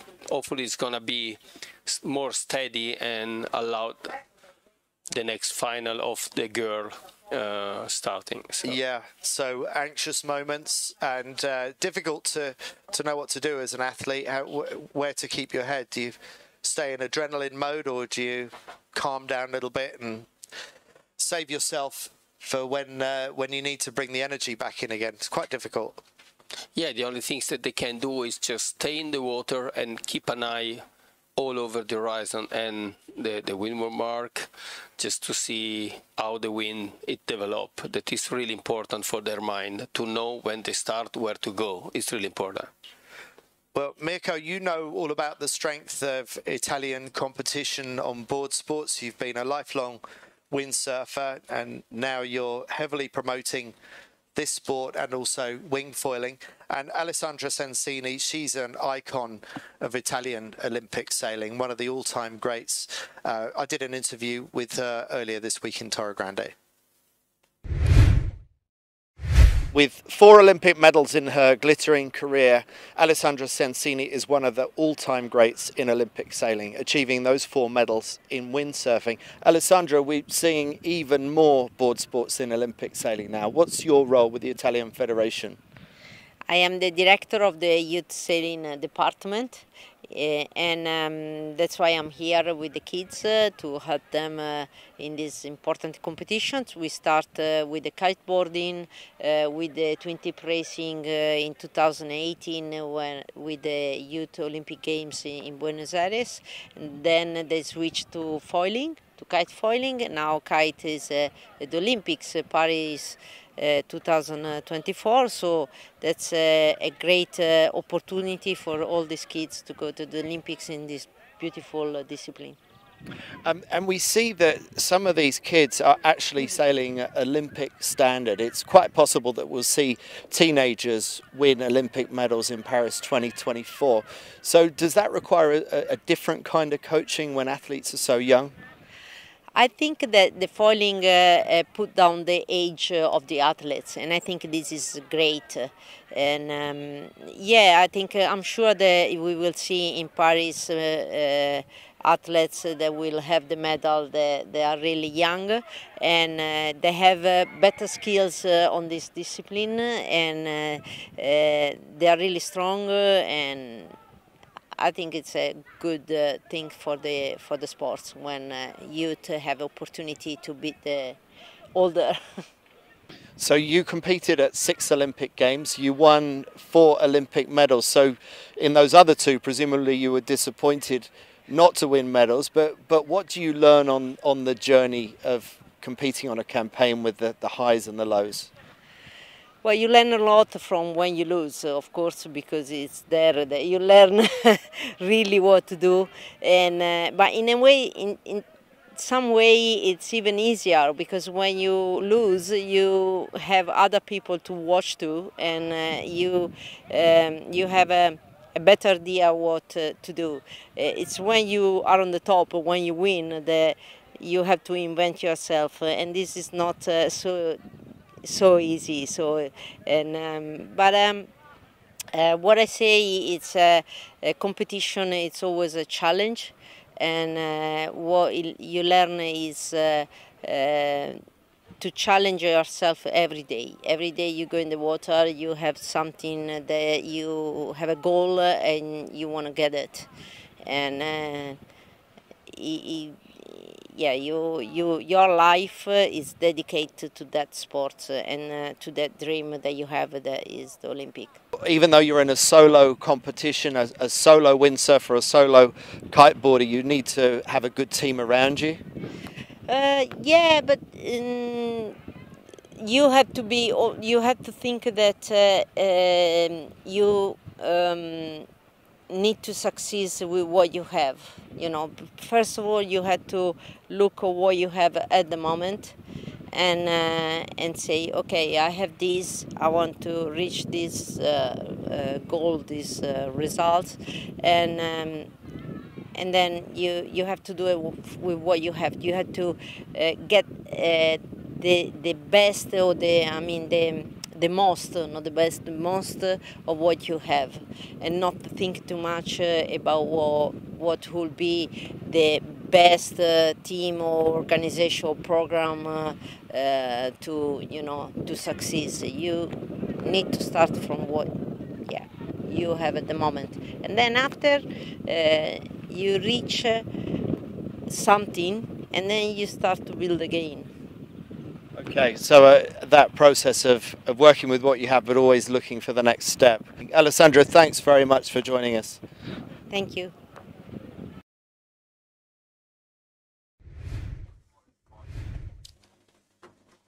Well, Mirko, you must know Alessandra from a long way back, both of you windsurfers. What made Alessandra as great as she was with her career? Yeah, we know each other since when we were really young, from the Youth Italian Championship, I must say maybe 80s, whatever, maybe middle 80s, so quite a long time ago. And she's been impressed from the real beginning. She was so committed to do well and to win. And she just succeeded as it was when she was young. So it just put a lot of head and all, the 100% of her power to succeed on what she did. Really great person. A great person to have behind the Italian Federation, pushing forwards athletes like Riccardo Pianozzi, our new youth European champion. So we are getting back into sequence fairly soon for the next girls' final race. So that's good news. We've got just under 8 minutes. So what else is on the agenda this year? This is a super busy year. It's the last year before Paris 2024, and the biggest one of all is the World Championships for all the Olympic classes in The Hague, the Netherlands.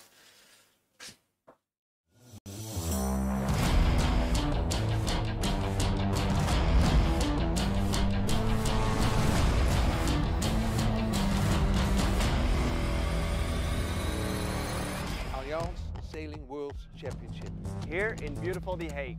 Bring the action.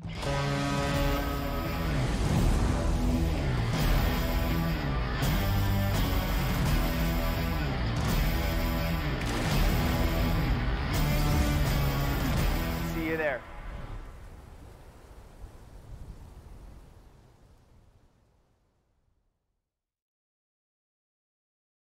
This is predominantly flat water, very little current as far as I'm aware, Mirko. The Hague is going to be potentially big waves, well, certainly strong current. That much is guaranteed. 2.5 knots of current at times. It's gonna be really a big challenge for everyone, I guess, from the athletes, from the coach point of view, and all the rest management part in The Hague. And what about your role? Will you be there? I will be there somehow. Oh yes, tell me. In what position? I will manage the race course. You're very shy about this. Okay, yeah, so thank you. You are going to be the race officer. Yeah, I'm really proud of it. Yeah, right. I'm really looking forward to make us better as we can. And it's going to be, you're going to need to look at those tide tables, see if the tide's taking the fleet upwind or downwind, and if it's wind against tide, the waves can be absolutely enormous there, can't they? Yeah, I mean, I remember The Hague from when I was windsurfer 25, 30 years ago, and there was always been tough condition, never easy on that sea, never, for whatever reason. So I'm really looking forward to see what it will be our challenge this year, because for sure it's gonna happen something. It's not gonna be easier. But again, the best will always win. That's true.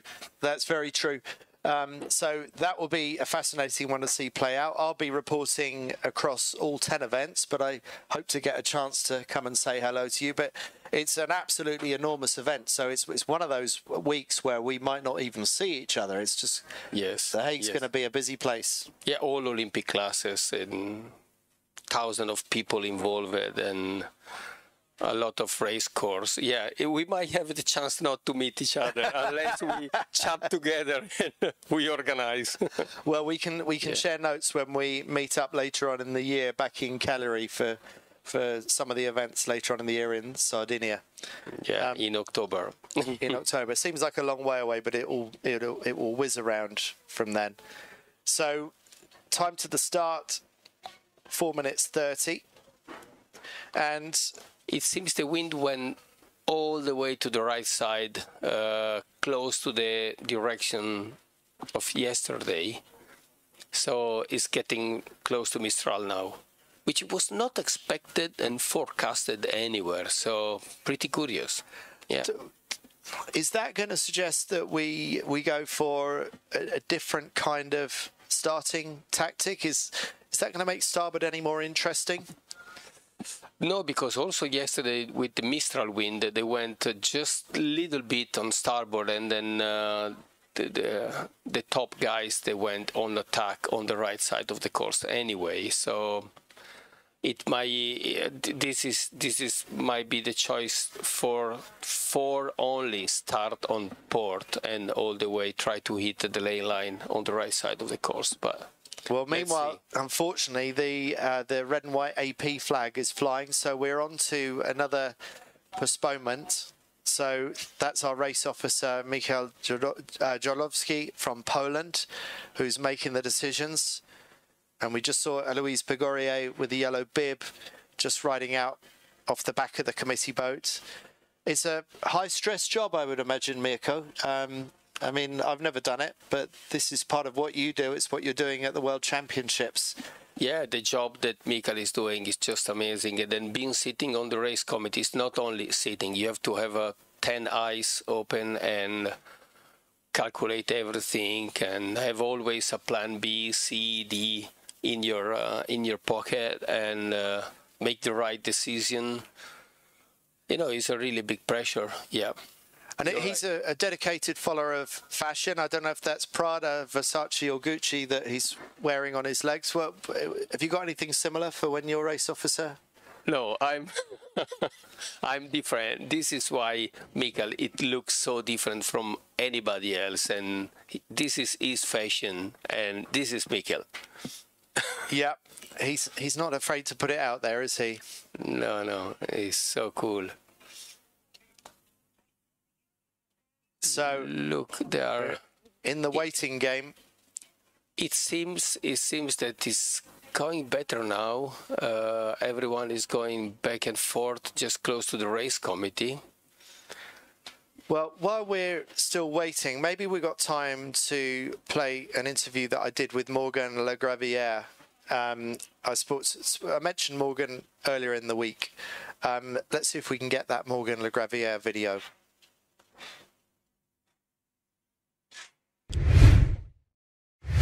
Morgan Le Gravière, nice to see you here at the Masters Worlds. Now, I know your name from other things in sailing, like Olympic 49er racing, and then more recently IMOCA racing, including competing in the Vendée Globe. So how do you have such a diverse career in this sport? So I like to practice many sailing kind of boat because I think it's a good way to improve in all the class.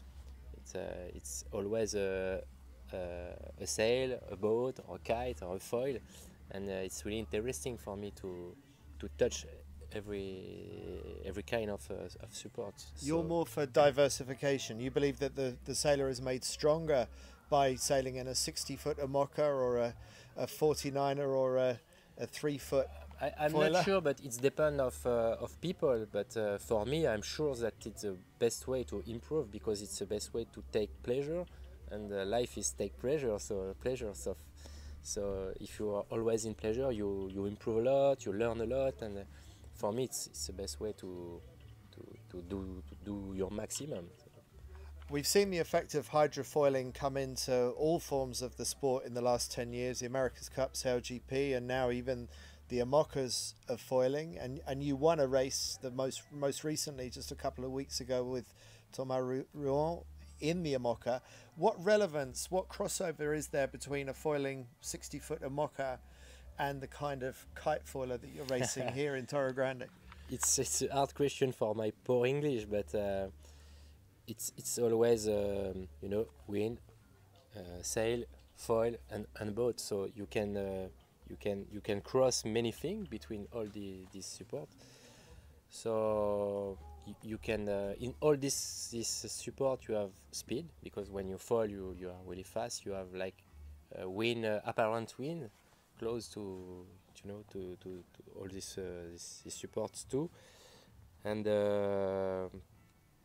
I don't know, because sailing is when you sail you feel a lot of sensation, you feel a lot of things. You can't talk about it because it's just like feeling. And when you kite, you feel a lot of things. You have no electronic, no, all your performance and your sensation are you. So you are new feeling. So I don't know. I don't have the word to explain it, but I feel it in my heart, and so. Does the kiteboarding, the kite foiling that you do here, does that make you a better Imoca sailor in any way? I'm not sure, but at this time, I'm really not good, but I don't have the word. I feel good in the Imocas, and I did some good things just a few weeks ago. So I think my preparation and my way of life, it's a good way to be good in Imocas, and to be better than the others. So I don't know someone in Imocas kites who did kite foiling before. So I think maybe it's a good preparation. Maybe you're the first. And they're so different as well, aren't they? Because there's so many electronics, so many sensors, hydraulics. The boat is even steered by autopilot. Here, it's all about you and your connection with the board through your feet. In some ways, it couldn't be more different. Sure. Your questions are really interesting. If the Imocas boats are really complicated, there is still a human part. There is still feeling, because if you have the best autopilot, if you have the best technical on board, you still understand him. You still have to program it. So the start point is always the feeling of the skippers. It's still important to start with your feeling and to keep an eye on a feeling on water with dinghy class and with kite class too. Morgan, thank you so much. Thank you. So, and sorry again for my English. No problem. Sotos, any other questions? I'll do some separate standing. Thank you, Morgan Lagraviere. And, well, the Imocas have been in the news over the last couple of days, setting new all-out monohull 24-hour distance records up to something like 640 nautical miles in 24-hour period for Team Malizia. So, yeah, the Imocas are showing what can be done with putting hydrofoils on the bottom of a 60-foot monohull. Well, we're back to looking at what hydrofoils can do in the final of the Girls' European Youth Championship. And just to remind you, we've got 2 riders on match point. Only need to win one more race. That's Heloise Begorier in the yellow bib, Julia Damasovic in the blue bib, the French and the Polish riders, and 2 other French and Polish riders, Magda Wojciechowska and Chloe Reville, also in contention. 42 seconds to go. I can feel the breeze in the tent, Mirko, but is it stable enough for a good race? Yes, now the wind went straight to Mistral, so I'm pretty confident that we can run the race. It's going to be a fair race for the 4 finalists. And all of them on port, like we said before, because it doesn't make a lot of sense to go on the left side of the course just to avoid one extra tack. Just go straight to the right side of the course. The wind is Mistral, so it's patchy, but on the right side is more flat and easy to go faster. 3, 2, 1. Very close to the start for one of those riders. Let's see if it's a clear start. Only one, just it race start not clear. Eloise UFD, so our yellow bib wearer, UFD. So this puts a cat among the pigeons. That means that the only rider that can win the championship in this race is Julia Damasovic, also on 2 match points. So what a disaster for Eloise Pigorier. And this feels a little bit like what happened to Cuban Huang. I mean, also getting a UFD, wearing the yellow bib, being dominant all week. Pigorier hasn't been so dominant the last couple of days. It's been going more in the direction of Damasovic, but Damasovic had a slow start to the day, did win that last race, and seems to be coming good now. So how are they looking? It was a strange move because they went all 4 on port, and then Magda Wojciechowska, she noticed that she were earlier, and then she tacked on starboard, and this is why we saw only one, but really not full speed crossing on starboard. And maybe Eloise Pigorier just decided, okay, it might not be too early, but she just... I wonder if she has any doubts in her mind as she leads towards the top of the course. Does she have it in the back of her mind that that was a little bit too close for comfort? It's hard to know, isn't it? It's hard to know because now you're leading and unfortunately it doesn't count. So Pigorier about to lead around the women mark, followed by Magda Wojciechowska, and then Chloe Reville just ahead of Julia Damasovic, neck and neck really. So going past the spacer mark, now around the yellow windward mark. The yellow bib, who has been UFD disqualified, not yet aware of that fact. Leading, followed by Magda Wojciechowska, who won a race earlier in the afternoon, and then neck and neck for 3rd and 4th place between Chloe Reville and Julia Damasovic. Yeah, how can you make such a mistake being UFD in 4? Well, because you have to push. But I mean, it's really important to try not to be UFD over a final when you have 2 match points together with another. I mean, I don't know. Yeah, I suppose, but I mean, I think the time on distance judgment when you're going this fast must be pretty difficult. That's Chloe Reville at the bottom of the screen, just completing a jibe. And then in the far distance, going down towards the yellow mark, top right of our screen, it's Eloise Pigorier, the soon-to-be disqualified rider from this particular match.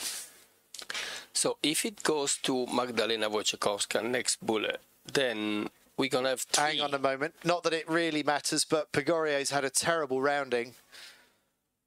So Pigorier's managed to get up and running again, and she's got such a big lead. Sorry about that.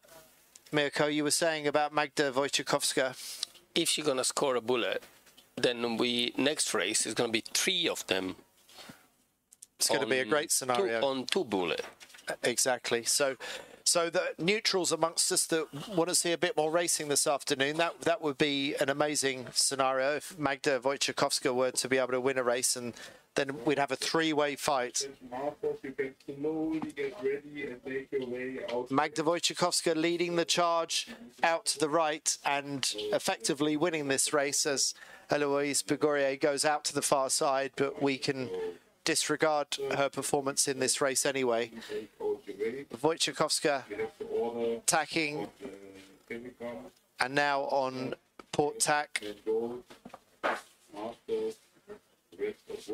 Chloe Reville and Julia Damasovic going further out towards out to sea, so trying to create more of a split from Magda Wojciechowska.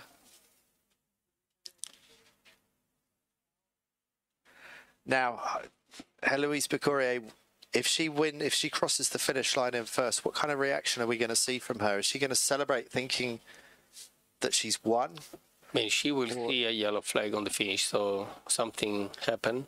Then maybe they realize that something happened. Right. Yeah, it's a horrible thought, isn't it? To think that somebody might cross the line thinking they've won the championship and only to discover that it's slipped away from them. But if it's Magda Wojciechowska that wins this race, then that's good news for Becourier because it keeps her hopes alive still. Yeah, but Julia now, she's third and not far away from Magda. No, that extra distance that they sailed out towards the left side of the course seems to have closed the gap on Magda Wojciechowska. Yeah, we can say, you know, it's like a 5-6 second.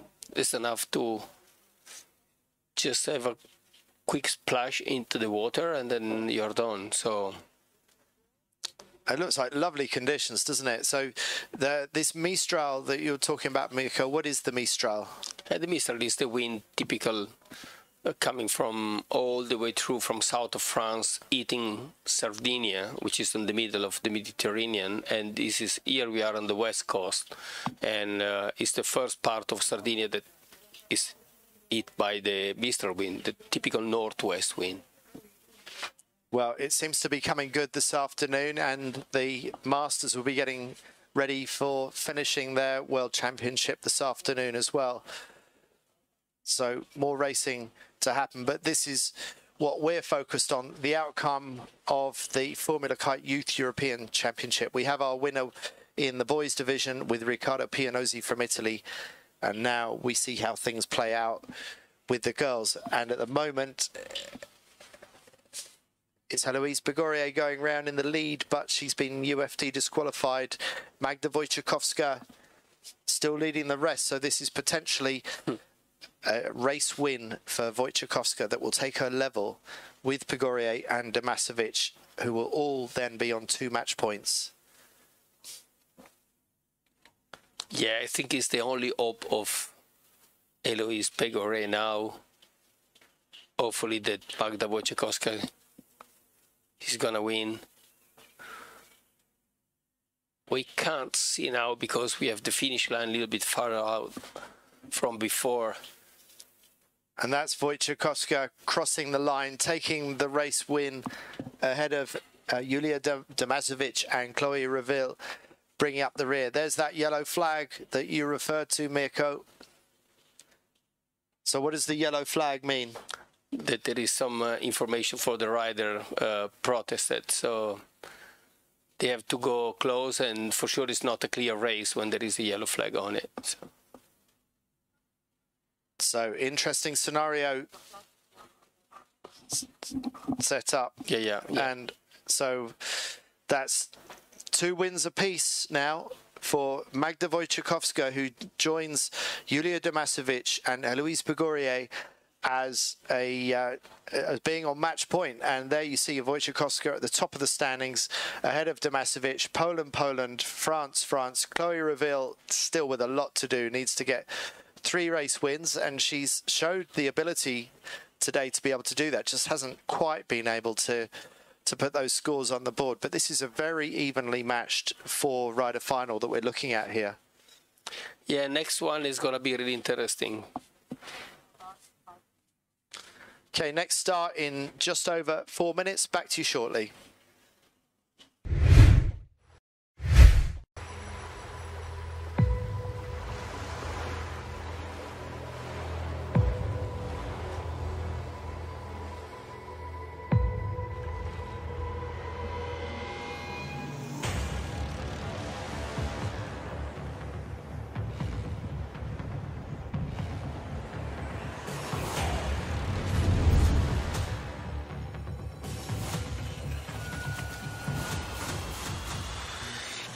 the R5, built to win.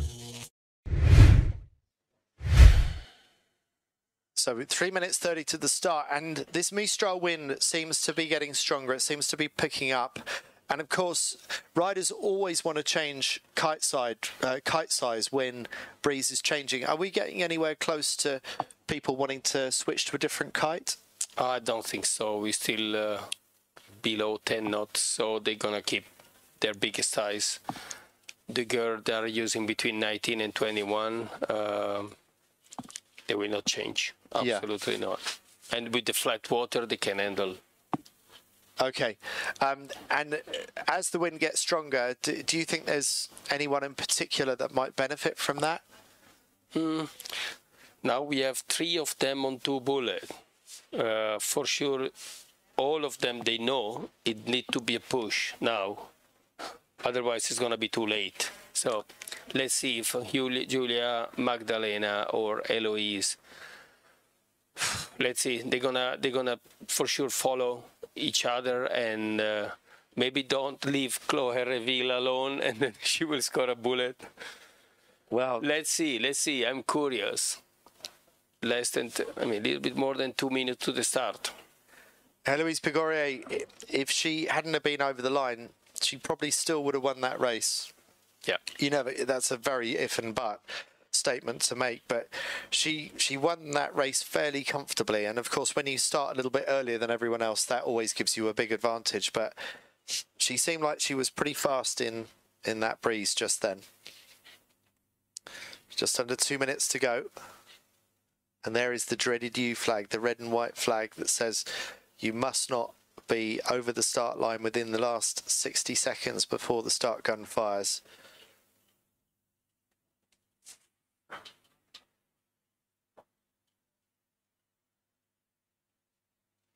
So 2 French, 2 Polish.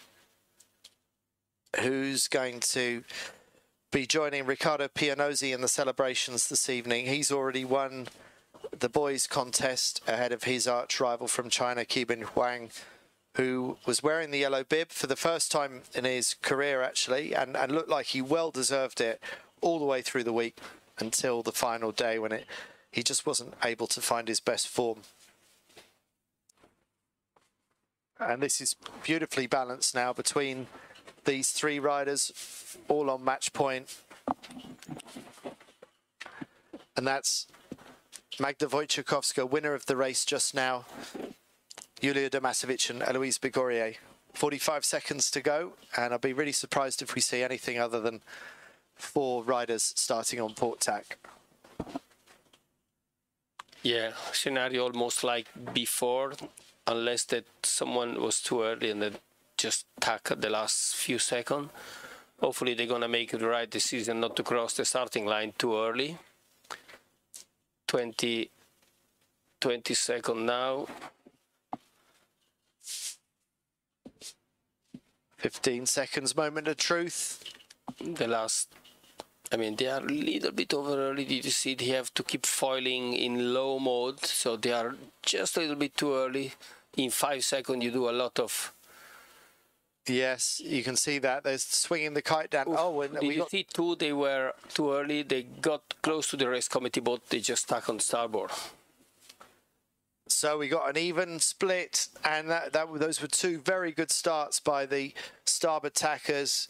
And as Mirko was explaining, it was a little bit too close for comfort for the port tackers. So on starboard, we've got the 2 Poles, Julia Damasovic and Magdalena Wojciechowska, going out to sea.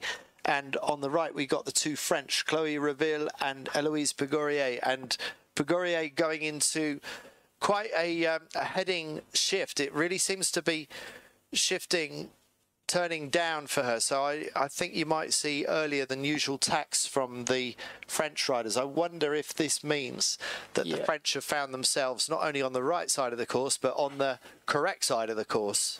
Yeah, now the wind shift play in advance with the 2 Polish, because the wind went a little bit to the left, so we can see the angle from Magda and Julia better to the windward mark.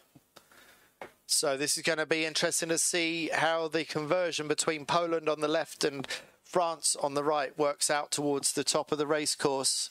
And Mirko, what do you think? How's it looking? Yeah, looking different from before. So they were really. It was a good call for the two Polish to go a little bit farther on the left side, on starboard, and then tack crossing the lane line below the top mark, the windward mark, and I think we will see the two Polish rounding the top mark first. So for once, we actually see starboard tack prove to be the winning move to get you around the windward mark in first place. And there are the two poles absolutely side by side. And the French really struggling at the back now. So this is looking at the moment like a match race between Damasovic. Hopefully they're not going to mix up the two Polish together. Yeah, that would be a disaster, wouldn't it? We saw it yesterday with Wang and Pianozzi tie themselves in knots in a simultaneous jibe. But at the moment, there's nothing to choose between Damasovic and Wojciechowska. Damasovic possibly marginally ahead, but there's absolutely nothing in it. Damasovic on the right and Wojciechowska on the left. Matching each other. Close, really close. They are super close. This is a kite. Fantastic competition between the top two Polish riders right now. And could this be the one that decides it? At the moment, it looks like the European title is going to go to Poland. But which of these two Poles is it going to be? Difficult to judge now. And they know all of those two. They know who's going to win. It's going to be the winner. That's right. 2 bullets each, 2 match point each. Marginal advantage on the left to Wojciechowska, just ahead of Julia Damasovic on the right. Ooh, sketchy rounding. Damasovic hits the mark, loses control, and it's advantage Wojciechowska. And that's a very good recovery by Damasovic. But is that the moment where she lost the Youth European title? Now she finds herself in a battle back with the French, back with Eloise Pigorier. She slowed down too much, and then to avoid to get to touch the water with the board to keep foiling, she went a little bit upwind and then touched the mark. Oh.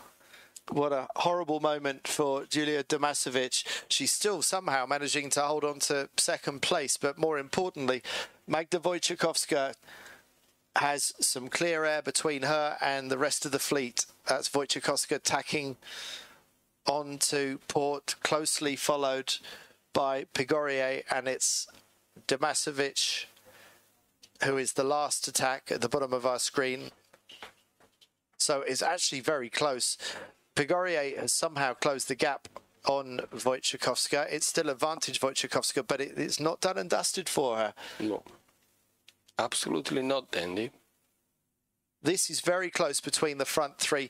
And Damasovic actually looks like she has slightly better wind where she is at the bottom of our screen. Because she went all the way out, and the wind, it seems that switch few more degree to the left, so it's an advantage for Julia if it's like that.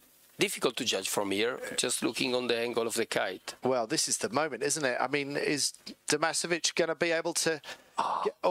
is she going to pull this off? Damasovic, that is a great tack under pressure. And now the question for her... Eye mode. She need to go super eye mode. Wow. What an incredible rounding this would be if Julia Damasovic can get round in one go. Pumping the board. Pumping. Gets round, but pays the price by being slow. So Wojciechowska takes the tactical advantage with a faster rounding, and it's Wojciechowska back in the lead again, followed by Pigorier. And Pigorier, she's got two poles to battle with here, the yellow bib wearer all week, and right back in the battle. These three, whoever crosses the finish line out of these three in this race, whoever crosses first will become champion of Europe. Exactly. It's enthusiastic, I must say. Now every single move count, every single meter count. Damasovic has jibed at the bottom of the screen. Wojciechowska in the middle, and on the outside it is Pigorier. So Begorier at the top of your screen, Wojciechowska in the middle, and Wojciechowska's falling into the line of Begorier a little bit, but Julia Damasovic at the bottom of the screen is able to dictate when they jibe. I fear for a tangle of kites. Look at Begorier. Look at Begorier. She's trying to go low to block someone from leeward. And they're so close to the mark. Who's going to pull off the jibe at the moment? Begorier has got through. Not such a good one by Damasovic, and Wojciechowska somehow has fallen back. How did Begorier manage to do that? Eloise Begorier is now in command. She's still got one more jibe to complete, but the two Polish riders have given her a bit of breathing space. Is this going to be the moment when the yellow bib wearer crashed down by one of the poles, both of the poles? Begorier, if she can keep a clean pair of heels across the finish line, Heloise Begorier becomes the youth European champion. And could you imagine a more dramatic conclusion to the winning of that championship? A three-way battle. We thought it was going to go to Poland, but then Poland crashed and burned right at the end. What a thrilling final. No one of us just got it from the beginning. We thought that the two Polish was an affair in Poland for the title, but at the end, from the third, Eloise, she just got this high speed, lower mode, and she just squeezed the two Polish inside of the mark, and then she just been able just to round the mark faster than them and put a lot of pressure, and then we see the outcome at the end. Great, amazing move for Eloise. Absolutely amazing. And to come back from that UFD disqualification in the previous race, you've got to pick yourself up mentally and you've got to get your game face on again. She didn't have the best of starts. Actually, the start was okay, but she made the wrong choice on this occasion with the Mistral wind blowing. Going out to sea like the Poles did, starting on starboard was the way to go. And then at the end, Reville Chloe got second on this, which doesn't count, but obviously support for France.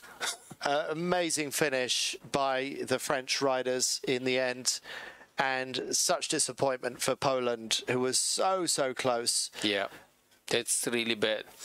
I was really betting and sure that the Polish would manage to one or the other on the top of the podium, but Eloise Begorier, she just did the right move on the left side of the course, all the way the downwind. I mean, it was just about the last downwind leg.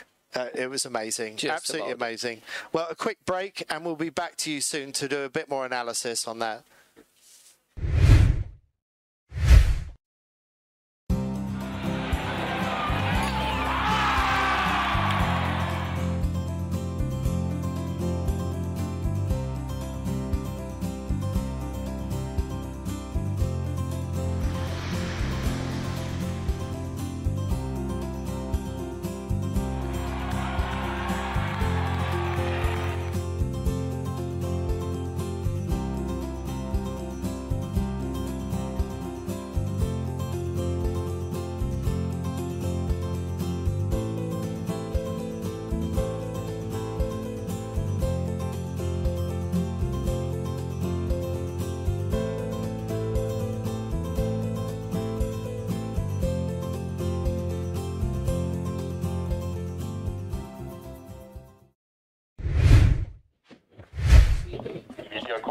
Well, we understand that we should stand by for an umpire call for not giving mark room at the mark.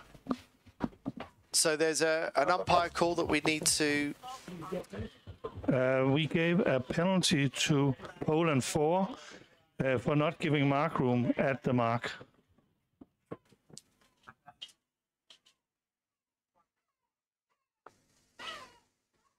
Okay, so we're waiting to hear confirmation of whether those results are for definite. I don't know. I thought they were, but we're waiting to hear what the outcome of that is. That's what we think has happened. So we have Eloise Begorier on the 3 bullet, and Julia Damasovic and Magdalena Wojciechowska and Chloe Reville. This is the result for the final. Right, someone was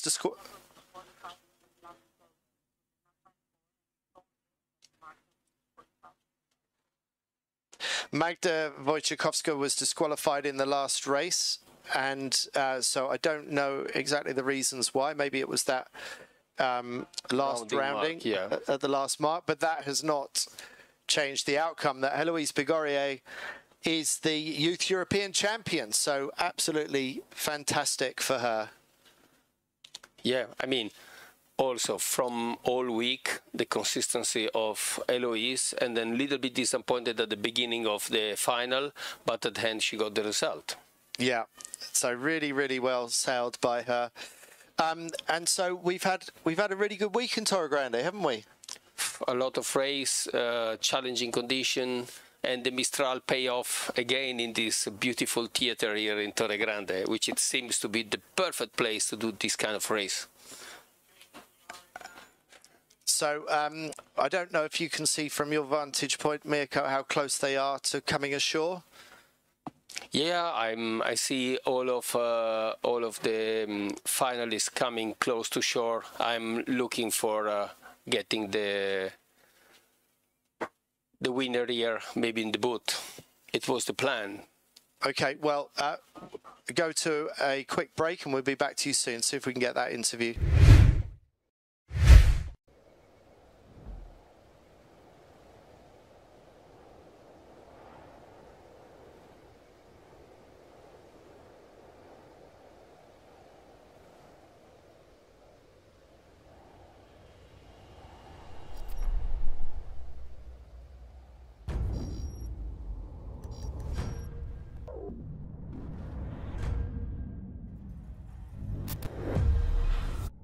Meet the R1 V4, our highest performance Olympic and IKA registered racing machine.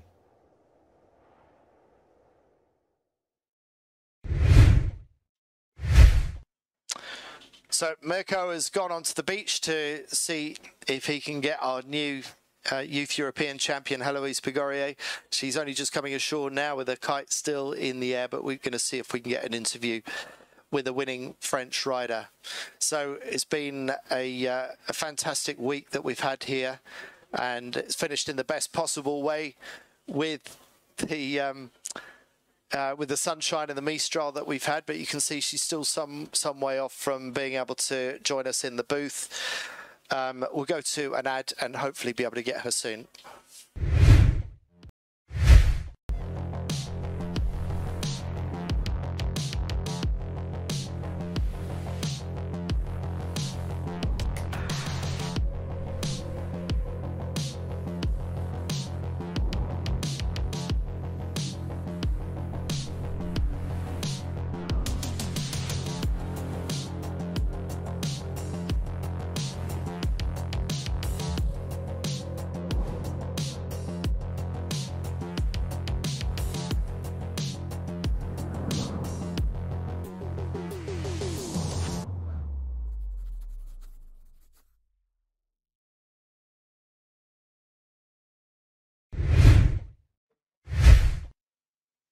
So here comes Heloise up to our booth, and she has had such a roller coaster of a ride today with that UFD disqualification for being slightly over early in the previous race, and then managing to come through and overtake the two Polish riders. It so looked like it was going to go the way of Poland in that last race.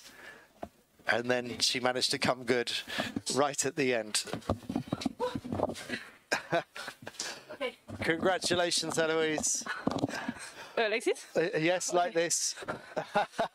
Absolutely out of breath. Thanks for joining us. How do you feel?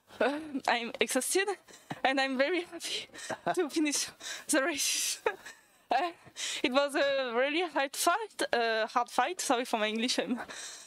And I did a lot of mistakes on the first races, and after I managed to come back. But when I crossed the line of the finish line, I saw the yellow flag. I was like, "Oh no, please no!" And my coach said to me, "Your black flag." I was like, "No." And I tried to do the same thing on the last race, but it was a mistake because the wind turned and changed. And I saw Julia and Magda. I was like, oh no, I have to come back really quick.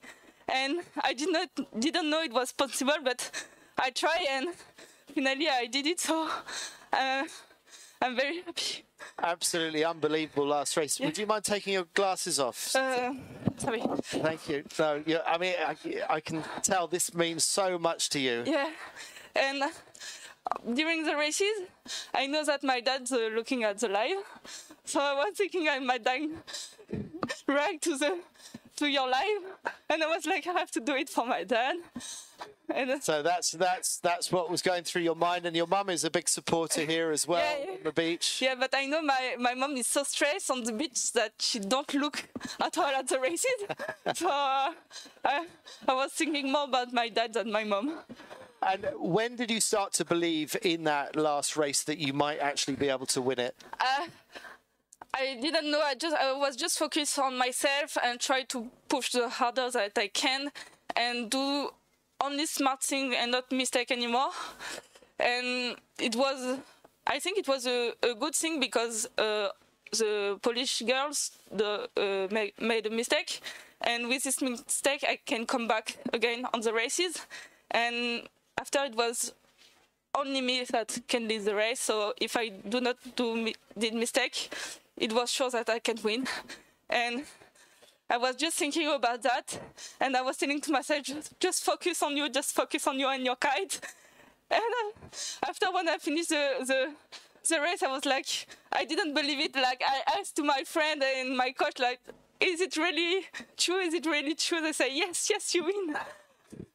Did you dread seeing that yellow flag again, or were you fairly confident? No, I checked the yellow flag. There was no yellow flag. I was like, oh, yes. Oh, absolutely amazing. And you had a little bit more speed down the final run. You just seemed to have an extra gear that the Polish couldn't quite match you. How did it feel from your side? On the last lap, yes, we were over ley line. So with this, I put all my strength into the speed, only speed and not angle, and it was a good choice. It was a good choice. You've sailed absolutely amazingly, and you've just given us one of the best ever finals that we've seen in a medal series. Yeah. How are you going to celebrate? I made a bet with my parents that if I win, I have a new dog. New dog? Yeah. But you've got a lovely dog already. Why do you need a new dog? I want two dogs. So there will be another dog? Yeah.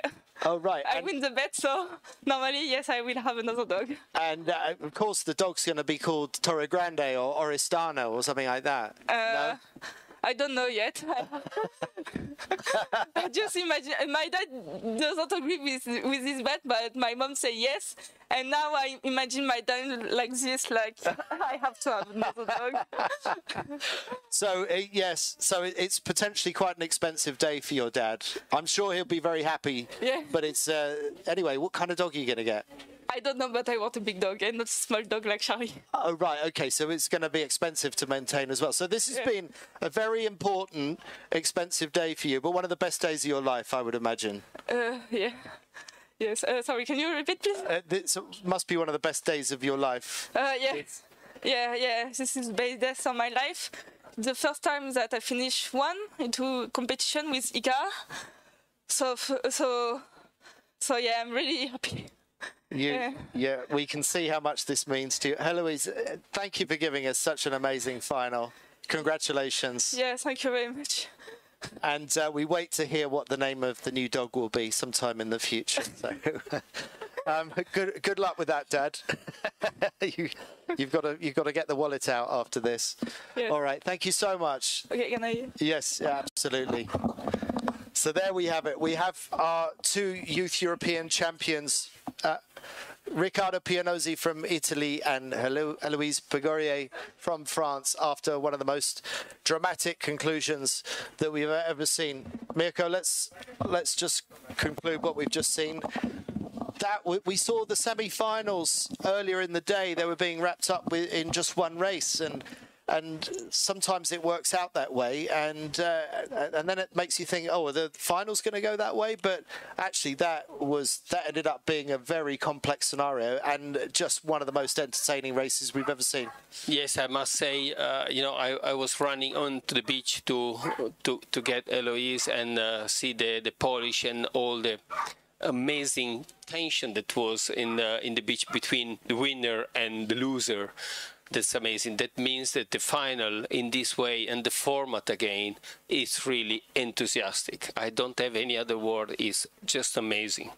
It is a great way to finish up the competition here. We've had a fantastic week. The Masters are going out to race their final races in the Masters World Championships. But for us in Torre Grande, from me, Andy Rice, Mirko Babini, and all of the team behind the scenes, we hope you've enjoyed today's competition in Torre Grande. Thank you so much for watching, and we will see you on our next live stream coming up later this summer. See you then. See you.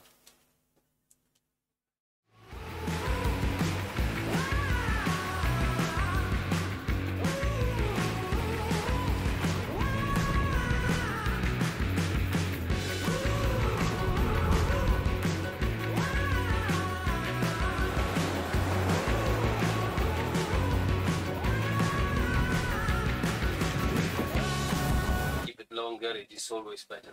It is, yeah. I mean, if in Formula One they do that, it's